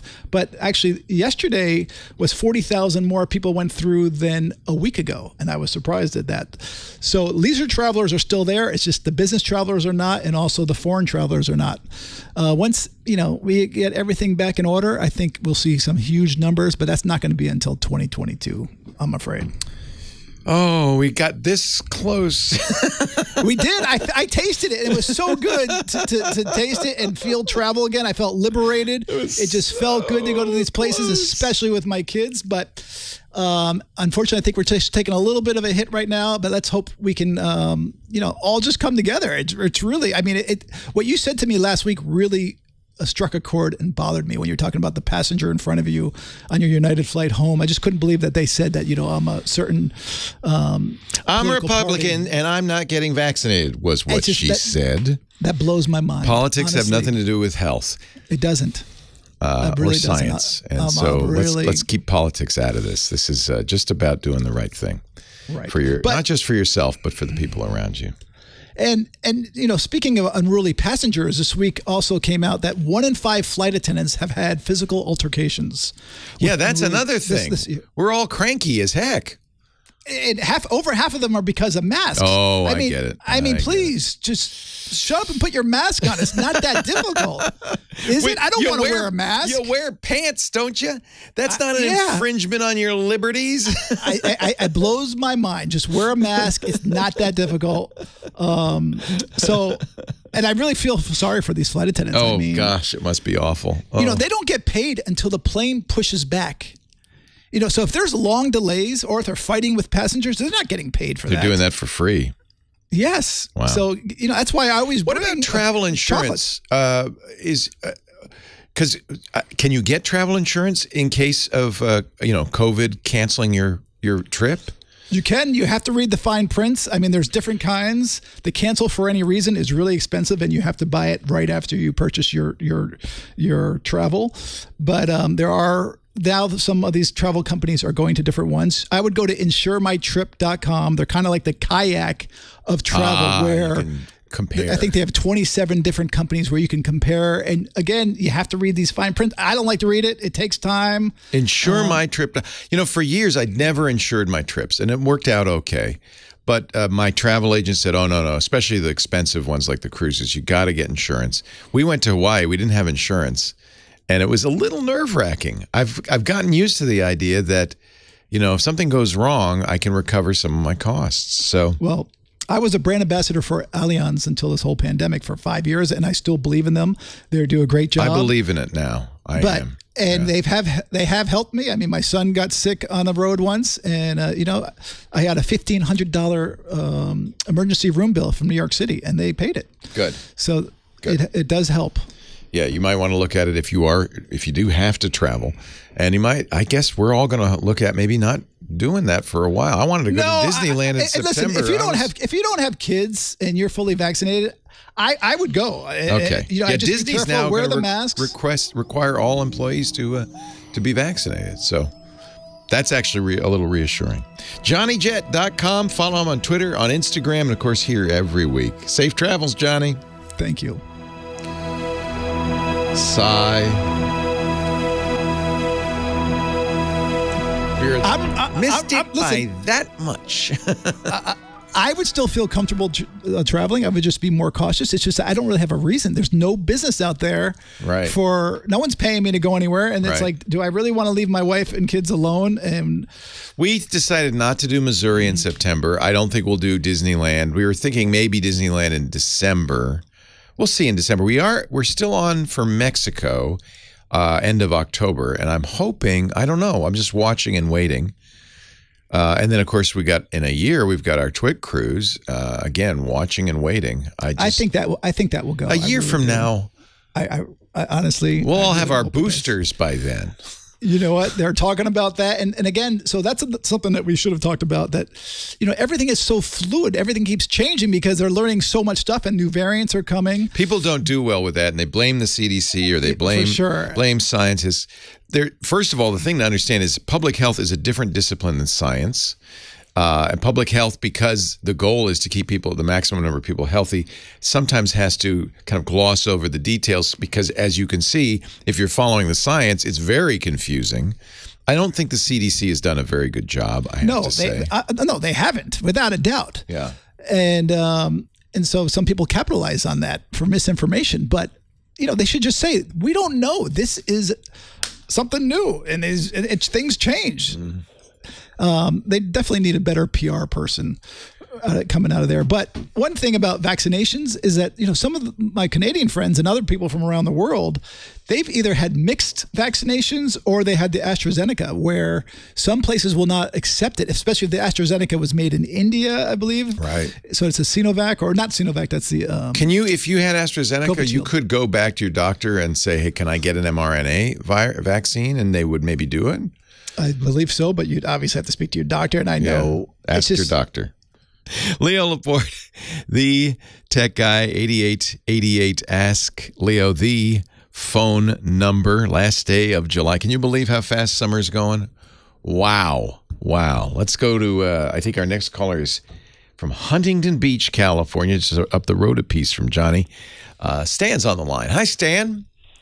Hi, Leo. Thank you for taking my call. My pleasure. Thanks for calling. I have a username at Verizon.net. Yeah. And I'm not able to log on. And this is becoming a weekly call. So it's a long and ugly saga. Verizon started using Yahoo. And then, of course, Yahoo got sold. I don't know who's providing email now with Verizon. Have you called Verizon? Yeah, I don't have an account with Verizon. I might. Well, where did you get Verizon.net email? When I first got email 15 or 20 years ago, I got an email account with Verizon, and I had Verizon at that time. I've been with Verizon ever since, and that's my main email. I have a business. And do you pay for it? No, I don't. My provider for my internet is Spectrum. And interesting. So it's interesting that you kind of been grandfathered in. I think probably somebody at Verizon just audited the books and said, why do we have all these accounts left over? And just turned it off. They won't give you support, huh? You can't call them. Won't. Yeah. I've gone in person to the Verizon stores, and since I don't have a Verizon account, they don't want to do anything to help me. And so my question is, what is the workaround? Is it to go? So Verizon used AOL, and then because they bought AOL, and then AOL flopped, and then they bought Yahoo, and they sold that off. So it's just such a mess. And it's my guess that really you never should have had that account once you left Verizon. That was a hangover account.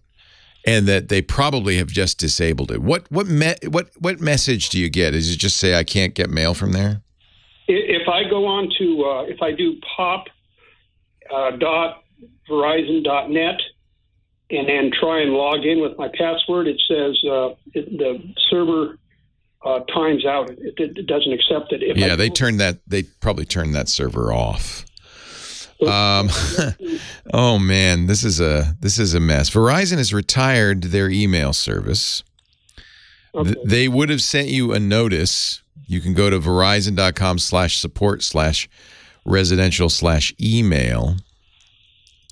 If you currently access your Verizon.net email through AOL, you need to go to mail.aol.com. If you use Yahoo, go to verizon.yahoo.com. If you have a Verizon.net email address, it says customers no longer have the option to keep their Verizon.net email address or extract their data to another service provider. So were you migrated to AOL at any point? No. So all the emails that I got on my right now in the inbox that I can't get to, including things from doctors and things from. Yeah, no, that's gone. And they say they've been mailing you. No, they don't. They don't say anything of the kind. Okay, so here's the one thing that might work for you, which is to go to mail.aol.com, mail.aol.com, and log in with your VerizonNet username and password. So your name at Verizon.net and your password. Okay. If that works, and it's supposed to, because supposedly they migrated you over there, I still wouldn't count on it working forever. So I would download everything you can and save it locally because who knows if you'll be able to get in again. And now it's time to get a new email address. Okay. I think that something weird happened. You were grandfathered in, and I'm sorry you kept using it because it was inevitable at some point that they would catch on and say, you know, email's not free or shouldn't be free. I think we have a mistaken notion that it's free because it's so often offered for free.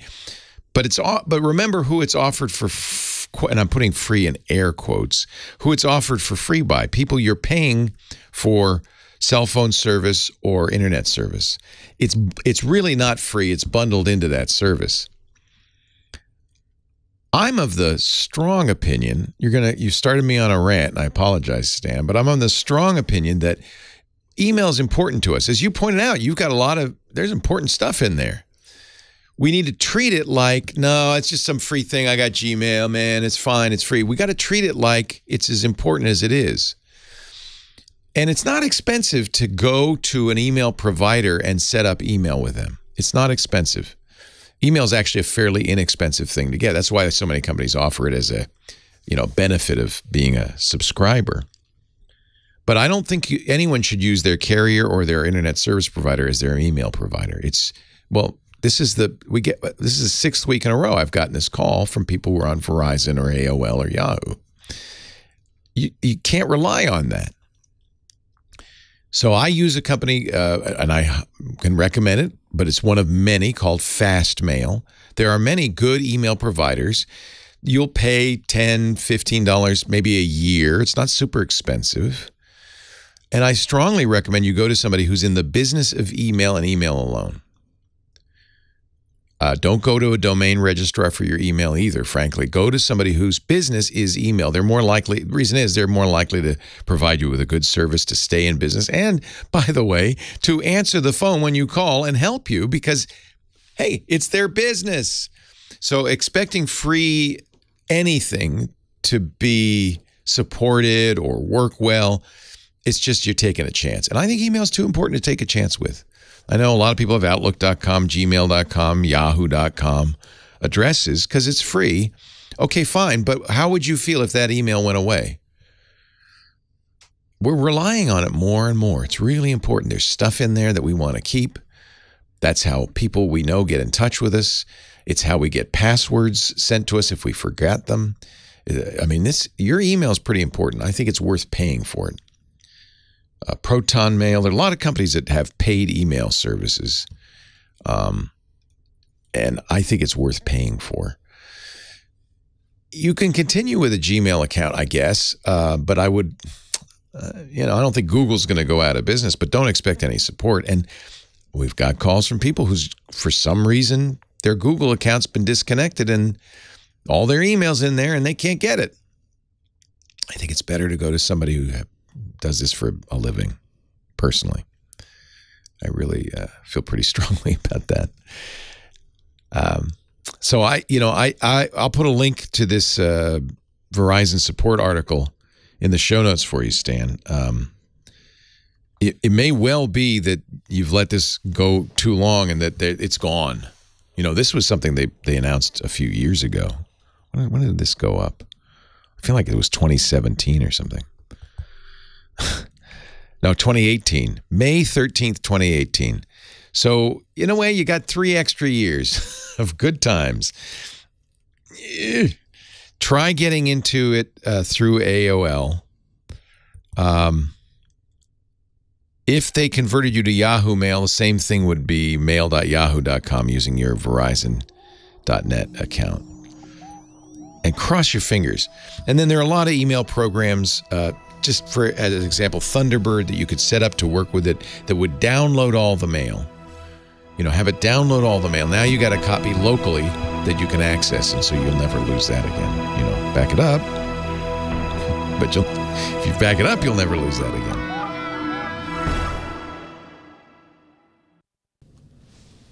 It just depends where you go.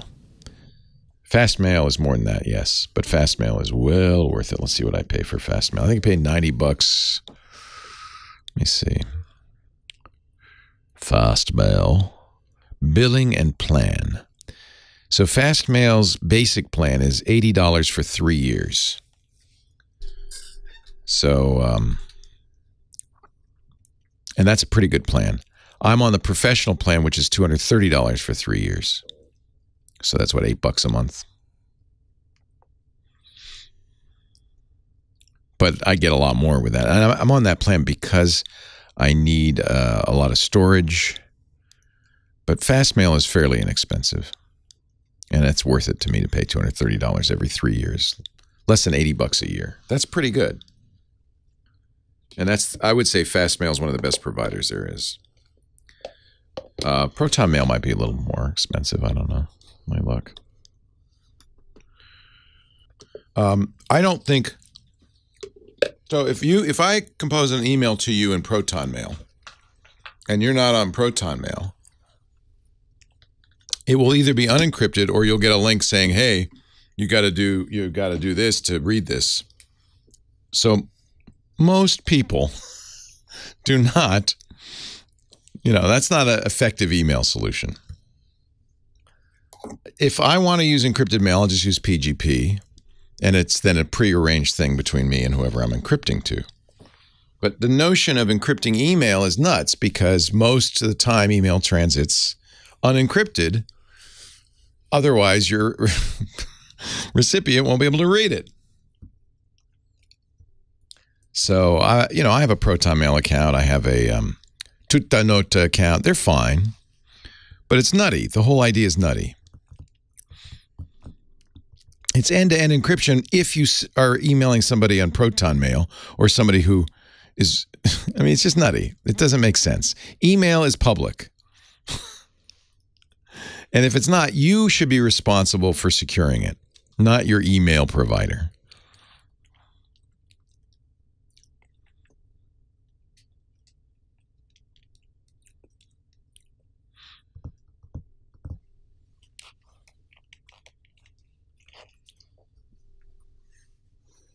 Oh, encrypted in a place on the thing? Yeah, okay. But then as soon as you send it or receive it, it's unencrypted. And as we know, the three-letter agencies, they don't, the way they get your emails, they watch it in transit. So I'm not too worried about it. I'm sure Fastmail does everything to secure it, but who cares? If you're using email and you want it to be private, you should encrypt it yourself. Arrange with the recipient to use PGP or some other solution and encrypt it. Or use Delta Chat, which is a very effective email-based encryption system. There's lots of ways to do it. You should not put that burden on the email provider because that's not how email works.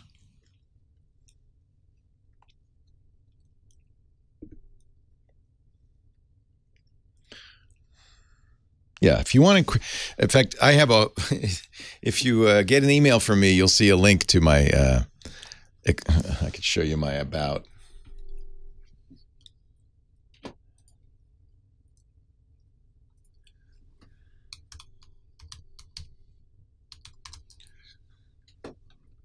I have a big long thing that I send a link to that is not only my bio, but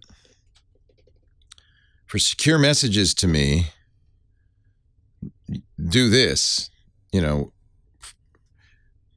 Email should not be considered secure. It's just not designed to be secure, but there are good ways to use email as transit that is secure.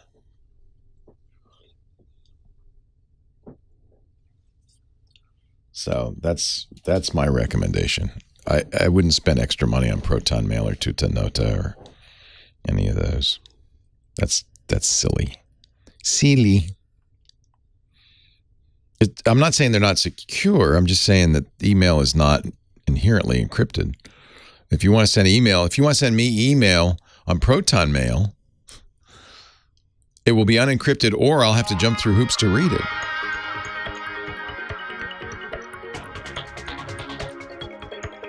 Oh, very happy, just me. I love my Mach-E. Sitting right there. You can see it over my shoulder, can't you? There it is. Lisa I think Lisa's going to buy a Mini Cooper electric. put in an order for one.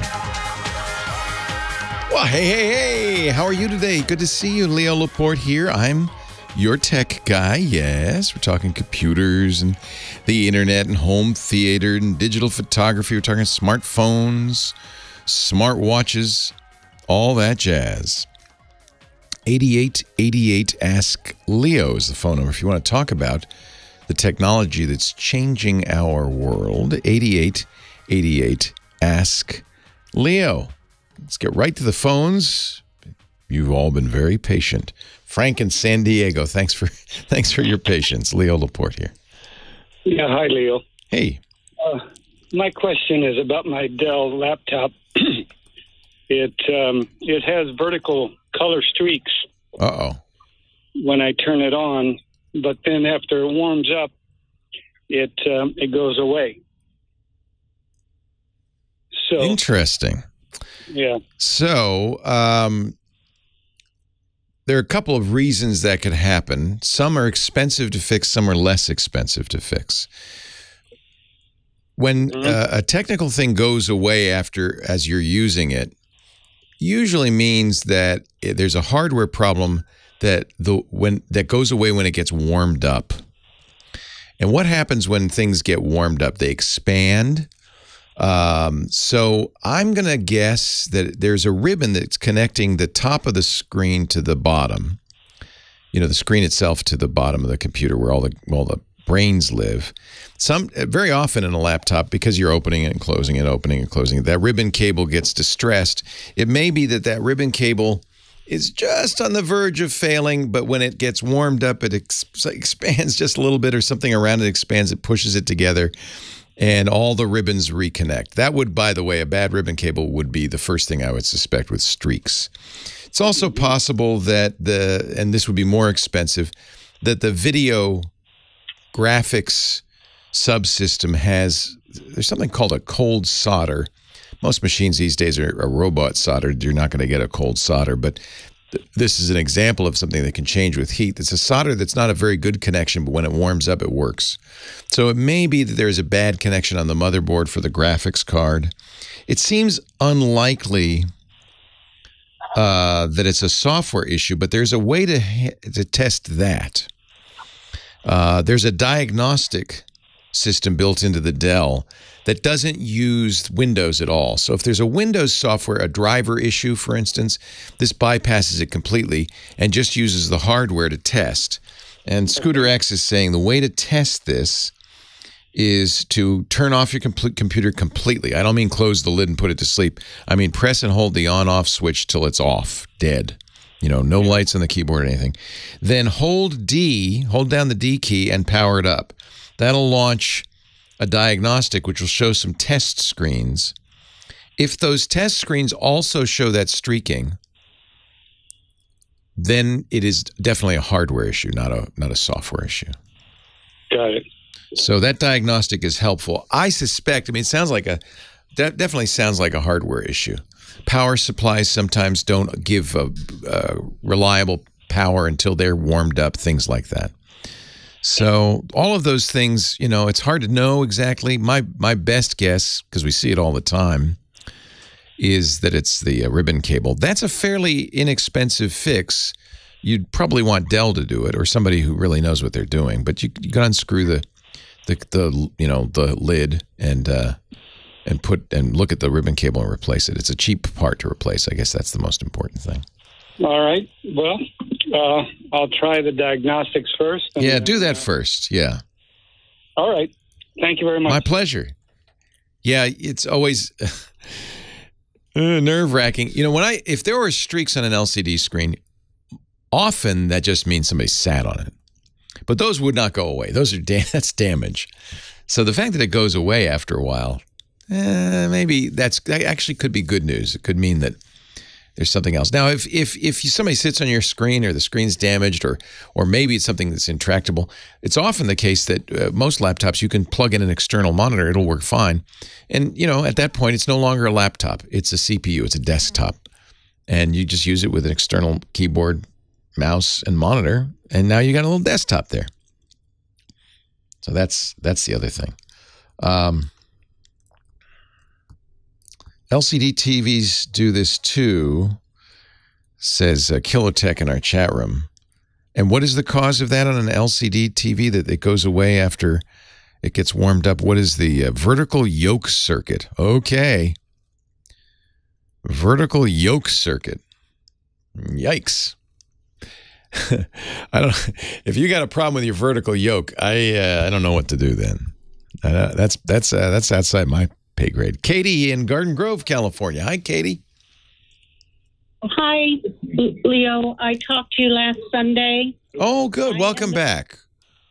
Well, I don't know if you're going to say that. Uh-oh. What happened? I'm the one that's got the catch-22 with the Apple phone that I wanted to reset my password because it's not accepting my password. Yeah. They are asking for 3 IDs. And I said, go into the Apple store, talk to the genius. I did. What did the genius say? They're idiots. Well, I always thought genius was a little hyperbolic, but okay. Idiots? Really? What? They are no better at this than I am. Well, that's not good at all. Oh, I'm so sorry. So my thinking was that by showing up and showing your beautiful face to them, they would go, oh, yeah, of course, that's you, Katie. Apologies. Let's unlock your account. Did that happen? No. Nope. They're making me wait 8 days now, so I won't even get a hold of this. And I'm supposed to go on a cruise, and the cruise wants me to have this on my phone. Yeah, that's how you unlock the doors and use all the features of the cruise these days. So I did give you an alternate, which is you could create a new Apple account and just use that. Okay. That, in other words, just give up and say, well, that account's lost to the ages. And remember what I told you, the only drawback to that is if you've got music, TV shows, books, or apps associated with that old account, you'll lose access to all of those and have to buy them again. I don't have anything that I had to buy. That's what I think you told me. So maybe this is the thing to do now, is sign out. You go back to that same place we were talking about in the settings, your account, and you sign out. You say, that's not me. And then, actually, this might, let me think. The only problem with that, this is a phone you bought on Amazon, as I remember. It is. That is correct. Yeah. And was it brand new? No, it was refurbished because it only costs, it's an 11 and it costs $750. Now my concern is, and I wonder that the dummy genius didn't tell you this, it may be, I wonder, you've been able to use the phone though. I can use the phone, I just can't get into any new apps. Yeah, you can't install anything new. Celebrity is not happy about. Yeah, you know, Celebrity wants you to use their app on the ship. They actually use that to keep track of you on the ship too, by the way, where you're located and stuff. They want to go potty with me. That's okay. Yeah. They can. I don't blame them. They want to make sure you didn't fall overboard or something. So I think you could go and sign out of that account and sign into a new account. And then all of the apps that you download, including that new Celebrity app, will be associated with that account. Okay, but I'm worried about the sync part. Well, it won't sync. Yeah, you're starting over. Okay, so you have address information and so forth. Oh sure. Yeah. Well, and you can't log into your Apple account on the web either. You can't go to iCloud.com and log into it.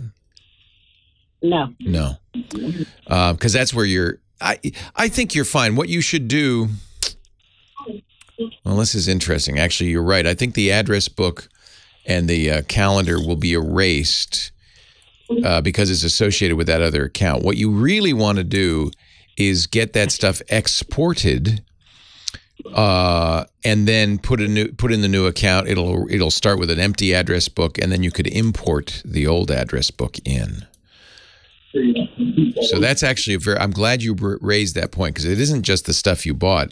It's also anything you're syncing to that iCloud account, which is, of course, your phone book and your calendar. Doesn't Apple back all this up? It does, but it's backed up, but it's under your account. You won't have access to it. This is all about somebody, and I'm a little worried that this phone. I don't know. The Genius had no help for you. What did they say? Anything at all? They said,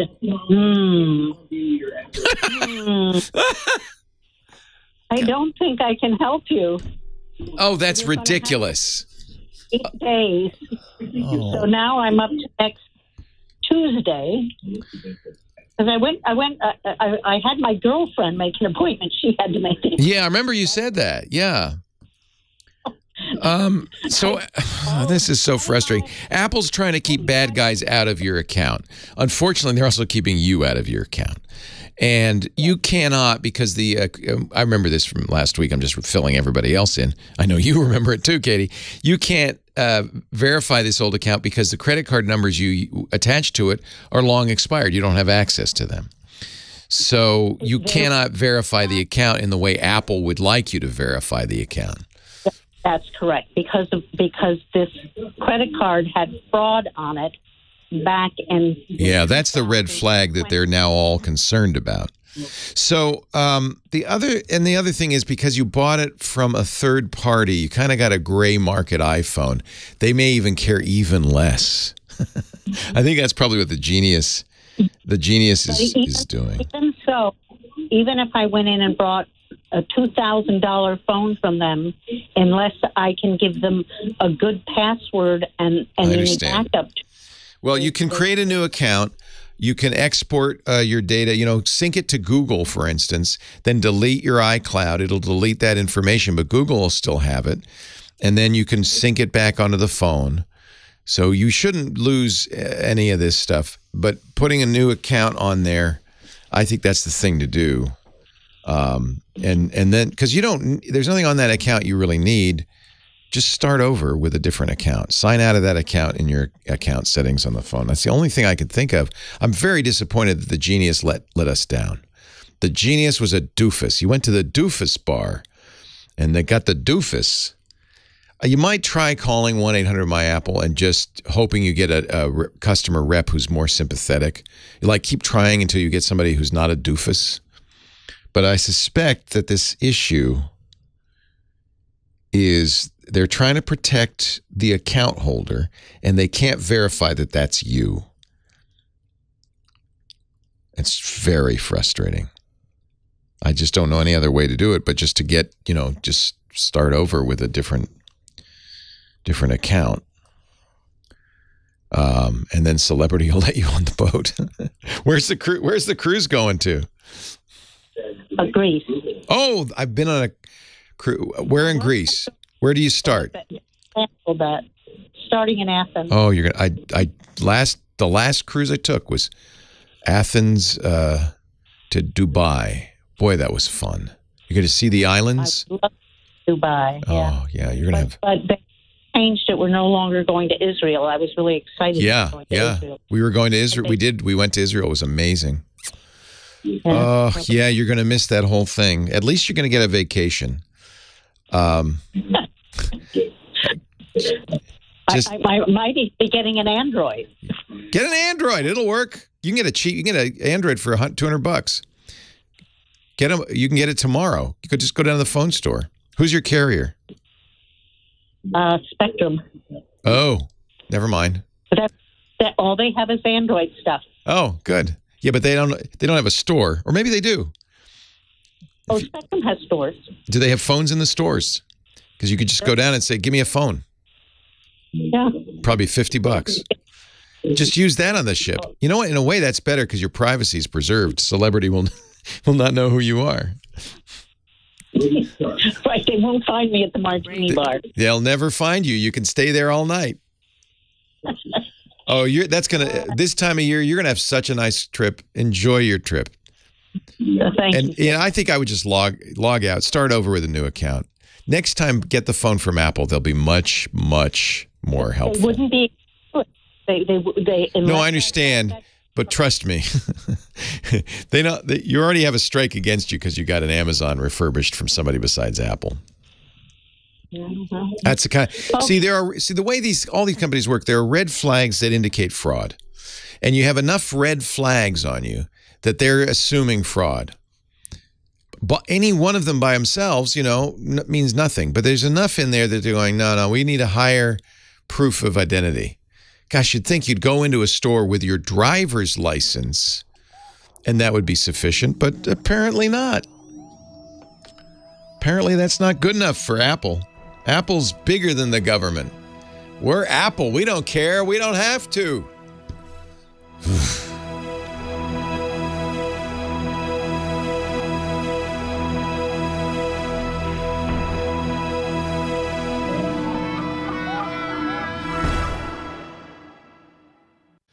Why are you Rickrolling me? Why are you Rickrolling me? I'll tell you why we're Rickrolling you.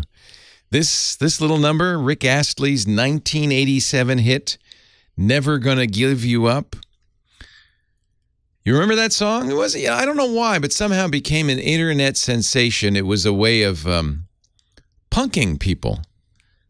You would send them a link to something that would, you know, be something else, but instead you'd get this song or the video of it, right? It's actually, I think it's a good song. The video was dorky, but it was 1987. So were we. We were all a little dorky back then. But somehow this got to be a way of punking somebody. Oh, you got, and they called it being Rickrolled. Well, so many people now have done that the video on YouTube for Never Gonna Give You Up has now surpassed 1 billion plays. Rick Astley actually commented on YouTube on the video and said, amazing, crazy, wonderful. The world is a wonderful and beautiful place, and I'm very lucky.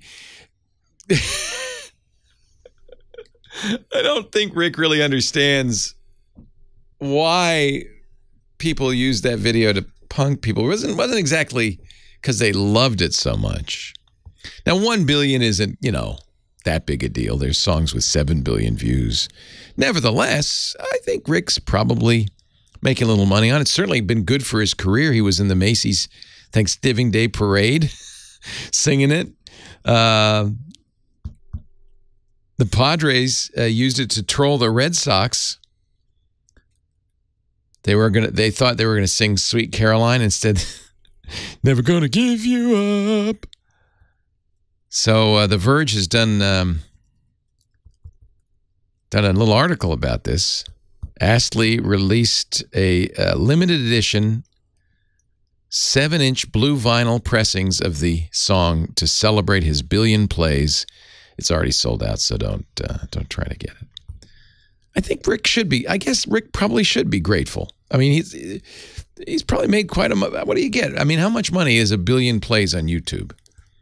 You know, it might be a couple of bucks, and it certainly kept him in the limelight. Never gonna give you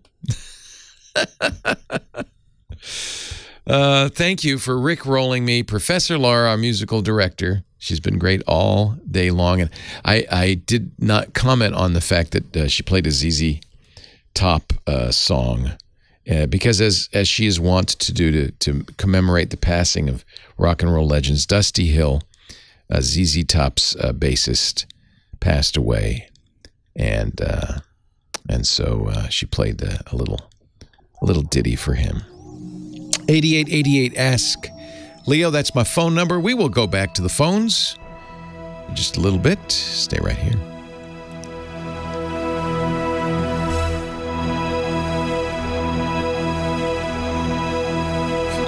Cute story. I didn't know this, but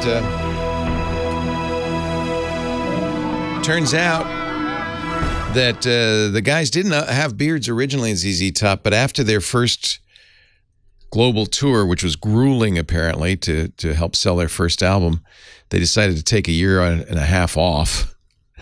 And both of them, without consulting the other, grew long beards.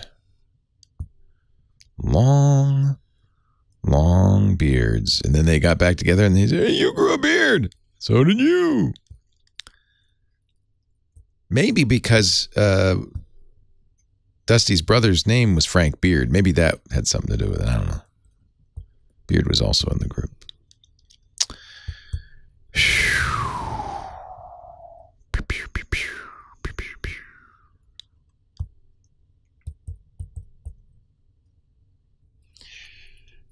Leo Laporte, the tech guy, 88. Ask Leo. Don is on the line from Aurora, Colorado. Hello, Don. And how are you this afternoon, sir? I am very well. How are you, my friend? Yeah, if I was any better, I'd be twins. Oh, my goodness. Two of you. Could the world handle it? Oh, my. No, I don't think so. Actually, I was a twin, but that's another story. So anyway, I'm actually calling about one of your sponsors, as a matter of fact, although I want to give you a little bit of a heads up on who I am. I'm an accessibility evangelist. Nice. For Oracle. So I actually do a lot of accessibility training. Wonderful. A lot of testing, a lot of, looking at code. Here's what you're not doing right. Here's what you're doing right. I work a lot with the different vendors, software vendors, and outside of Oracle. But I'm calling because I'm wondering if anybody has ever asked you, or if you ever have tried to run iDrive from the keyboard. No. And I have to say, one of the reasons I try not to weigh in on accessibility issues is because I could put on a blindfold, but it wouldn't probably be anything like the actual experience. So I rely on people like you, Don, to let me know and let companies know if they're doing the right thing. I take it that you are not thrilled with iDrive's accessibility. No, in fact, I'm probably going to have to remove it because I'm paying for it and it's not doing I me am good. sorry. Don, do me a favor. I would love to hook you up with the folks at iDrive, and maybe they would listen to you and do something about it. I think that'd be the best outcome for all. Send me an email with your information. I'll pass it along to iDrive. Send it to leo@leoville.com. Oh, at Leoville. Or you could go to techguylabs.com. It all comes to the same place. I can do that. That site's fairly accessible. It's got a few issues. Yeah, we're not perfect. Maybe I'll have to talk to you tech guys about that someday. Yeah, and I'm very aware of that. I was disappointed because I used to use something called Bobby that was a really great way to check your site. That's gone, but I think there are other site checkers. Oh, yeah, there's a lot of free stuff. Modern websites use so much JavaScript now. But there's tools out there that will help. Absolutely, and I think people need to do everything they can. So when you send me that email, I will also send that to our web devs. And I will, maybe you and I should have an off-air conversation someday. I could maybe give you some interesting pointers. It would be I'm sure fascinating. I have nothing to do with the website these days. Of course, I did when it first started, and I made sure it was accessible. We used a wiki, and I made sure it was all text and all accessible, but that's been a long time since any of my websites, except for my one website that I run, leo.fm. It's been a long time since I run any of those websites because the technology's really changed quite a bit. Tech Guy Labs runs on Drupal. We had a Drupal firm design it. But give me some points in the note, and I will definitely let them know, let the devs know. Maybe they can fix it. It's a pleasure talking to you, and same thing with iDrive. David on the line from West Hills, California. Hi, David. Leo Laporte, the tech guy. Hi. Thank you for taking my call. This is very exciting. Oh, I'm excited too, David. Well, I've taken up a new hobby, which is astrophotography. Oh, neat. I'm trying to learn Photoshop at the same time. Yeah, actually, Photoshop will be very helpful, I think, in your astrophotography. Yes, it would be. It is. And I have right now a couple PCs and a couple monitors I run, and even a laptop. So when I process an image, let's say on my main PC, then I check it on another PC or another monitor, or upload to Facebook or look at it on my laptop, all the images are kind of inconsistent. Yeah. So, it's because my PCs are not the latest and greatest, but they function and work good for me. Right. So I want to upgrade and get a new PC, which would be mostly primarily now geared for this, doing my Photoshop and producing a good image that what I see on my screen and I upload it to Facebook would be, more consistent. It is a challenge even for highly accomplished photographers because, as you point out, every monitor is a little different. And there's a big difference between print reproduction and monitor reproduction. They're actually generating light and color in completely different ways. Print is reflective. Computers, desktops, screens are emissive. And so the color is even generated differently. So this is a constant problem, color calibration. And you'll see, I think you probably have seen when you see ads for computers that are intended for photographers or artists, they'll often talk about the monitor calibration, the gamut, which is the number of colors the monitor can reproduce.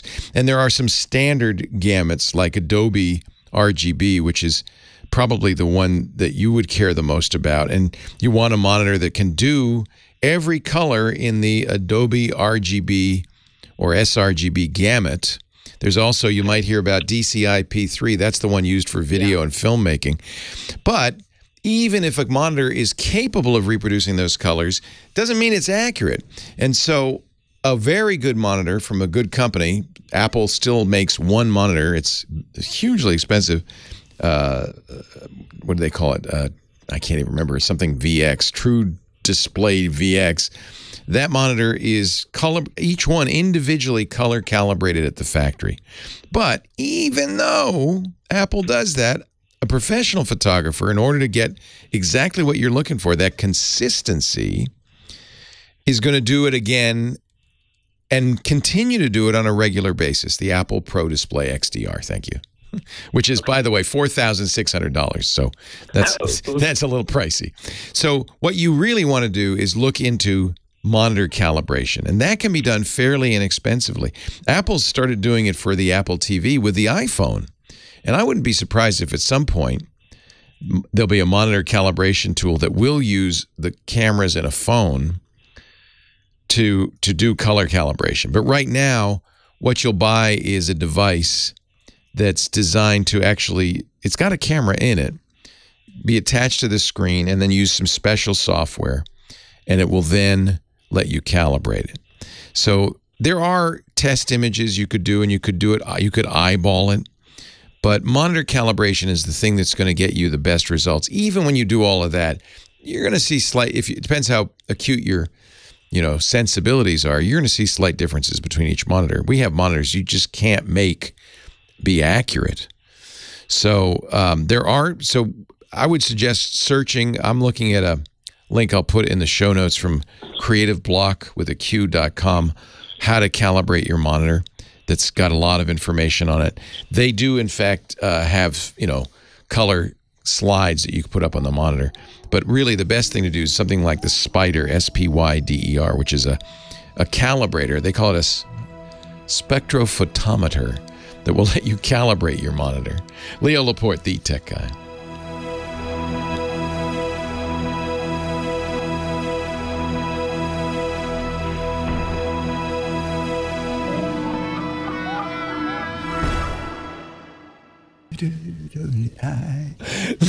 Dick and I are bobbing our heads along. Leo Laporte, the tech guy. It's time for Disco Dick DeBartolo, Mad Magazine's maddest writer and our gizmo wizard. Hello, Dickie D. How are you doing, pal? I am so well. How are you? I am good, and I owe you a thank you. Oh, you're welcome. For what? Okay, so last week I said, Leo, I only have a hardwire Wi-Fi in my back apartment, and I want wireless. What do I do? And you said, well, buy the access point from TP-Link. Oh, yes.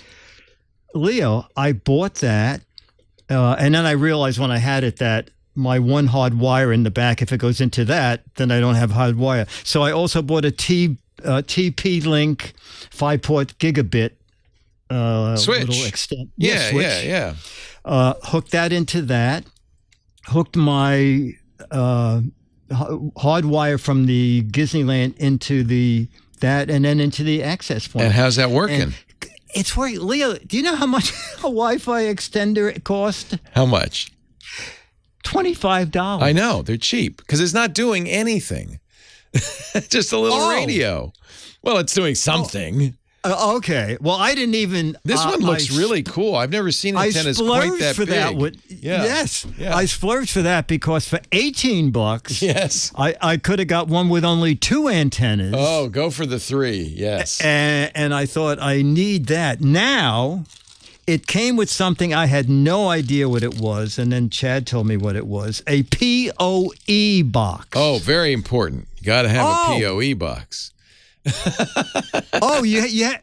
Are you going to say what it is? Or? Power over Ethernet. I have power over an Ethernet in my whole house. So all my switches, you don't plug them into the wall. They're getting power from the Ethernet. Of course, you have to have a switch that sends power over the Ethernet. But yeah, that's a nice way. Then you don't have to plug it in. It just works. Yeah, and that's free in the box. It came with a PoE injector? Yes. That's for pretty $25. sweet. Yes. And the 5-port gigabyte TP-Link is pretty inexpensive. But you know what's funny? Yeah. They're good gear. I like them. I recommend them a lot. Yeah. So what's that you got there? This is the PoE device. Oh, that's the injector. Yes. Yeah. So you plug that into the wall, and then it puts power over your Ethernet, so you don't have to plug in some other device into the wall. Yeah. That is really great. So the three things, and I just needed one Wi-Fi cable. I spent $49. And is it good? Is it working? It's working great. Oh, I'm so happy. It's working. Well, you know what? I don't know what great is for wireless because here in the studio I have 350 down and 24 up. Is that wired or Wi-Fi? That's wired. Yeah. Okay. In the back, using this TP device, I have 60 down and 22 That's up. pretty bad, but you're happy. It is pretty bad. Well, wireless usually is about half the speed of wired because there's overhead. Might be a little bit more, 60%. Okay. You're not getting quite as much, but you know what? 60's plenty, right? All I need it for is when I'm using my laptop in the back so you're happy. Apartment and I want to watch maybe a YouTube video or something. That's plenty for that. I'm very happy. Yeah. And I just wanted to thank you and say that. And it became your gadget of the week. Yeah. And the thing is, I never knew what you called that thing. I kept reading, take an old router. Yeah. You could do it with that too. Yeah. Yeah, but then it said change the address, and it's a little I don't want to move. I don't want to move just to change my address. No, you don't want to move. No, that's good. In fact, there's a link to it on Dick's website if you want to find out what he did and how he did it and what he. I can't believe it's that inexpensive. That's really great. That's a great price. All of that. That's because it's not doing any routing. It's really just a little radio receiver and transmitter. So it's good. That's good. Even. Yeah. With 3 antennas, it looks good. I like the my non-techie friends come in and go, "Whoa, what is that with the 3 lights?" It looks cool. Yeah. This should play. Oh, that would be great. It has alien technology. Dick's website has not only this, but everything he ever mentions on our shows. They're all there at GizWiz.biz, GizWiz. Just click the big blue button that says the GizWiz visits the tech guy, and you'll see all of that stuff there. But it's not the only thing on the website. Of course not. He does other shows. So when he appears on ABC's World News Now, you'll find links to the gadgets. He shows a lot more gadgets on that show. He's got more time, I guess. Or you move more quickly. Oh, no. What are you kidding? ABC has gotten so ridiculous. You got 2 minutes for 40 gadgets. Hurry. Oh, yes. No, you're absolutely right. Yeah. There is no wider gap than between podcasting and network television. We're leisurely. Yes. Yes. You can talk about something. Even the radio's more leisurely. When I used to do Live with Regis and Kelly, Gelman would always say, I'm sure he used to do it before me. I'm sure he did the same thing to you. So bring 100 devices. Okay. And then the day before he'd go through them and go, no. Okay. No. And then he'd say, and make sure you put Regis's album on all of the iPods. Did he do that to you? Yes. I think that was single-handedly you and I accounted for 90% of the sales of Regis's album. Absolutely. And when I did the first Back to School, my segment producer called and said, Michael said, nothing too techie because Regis won't understand it. He doesn't. The night before the show, he said, HP has a new computer. Try to get one there by tomorrow. I said, you said don't use. They said, Well, Michael wants to see this computer in person. But this is Gelman, the executive producer. I imagine he's still at the show. He still is. Yeah, I know Marianne, our producer, is retired, but Gelman goes on and on and on. Regis is retired. In more ways than one. And the big retirement. Big retirement. But Kelly's still going strong. Was Kelly there? Or no, you were with with Kathy Lee. Kathy Lee. Okay. Yeah. I got to work with Kelly. I think you did both of them, right? No, I never worked with Kathy Lee. No, but Regis and Kelly. And then Regis announced he was going to retire on a show I was on, and everybody was flabbergasted. And I did a couple more with his replacements, various replacements, but I missed Regis, so I stopped doing it. Yeah. But the point was they would ask for 100 gadgets, and then you'd show 4 because you'd only have a minute. It was like and Gelman had a little sign, a little whiteboard that he'd write "move on" it, and then he'd tap it and go tap tap tap tap tap tap tap tap move on tap tap tap tap. That was fun. I loved doing that. I really did. That was good. I don't think there's any a move on sign in the podcast. No. Although occasionally we do need to move on, like now. But if you go to GizWiz.biz, you can also play the "What the Heck Is It" game. No, we're not moving that fast. Chance to identify a close-up of a gizmo or gadget and win an autographed copy of Mad Magazine. And, of course, Dick has lots of other stuff on the website. Dick's blog and log, Gizmos Ahoy for his boat gadgets, GizWiz Garb Edge, and Mad Collectibles and Match Game Collectibles, too. There's lots of fun stuff on there. So, GizWiz.biz. Dickie D, have a wonderful week. You too, buddy. See you next week. I'll be here. Oh, you better. Who's gonna tell me the crappy gadget of the week? We've run out of time. I'm sad to say. Thank you so much for joining me. I really should thank everybody involved. And, I don't do this all by myself. I've got a great studio crew, including John Slanina, our studio manager, Burke McQuinn, who fixes things back in at the home office. The famous Professor Laura, my musical director, answering the phones, our phone angel, Kim Schaffer. Thanks most of all to you for listening and calling in. I really appreciate it. I hope I'll see you next time. I'm Leo Laporte, the Tech Guy. Have a great Geek Week. Bye-bye. Well, that's it for the Tech Guy Show for today. Thank you so much for being here.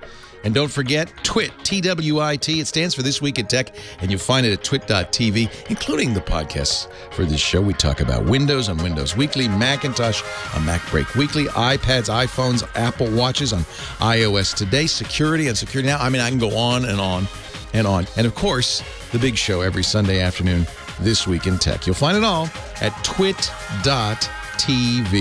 And I'll be back next week with another great Tech Guys show. Thanks for joining me. I'll see you next time.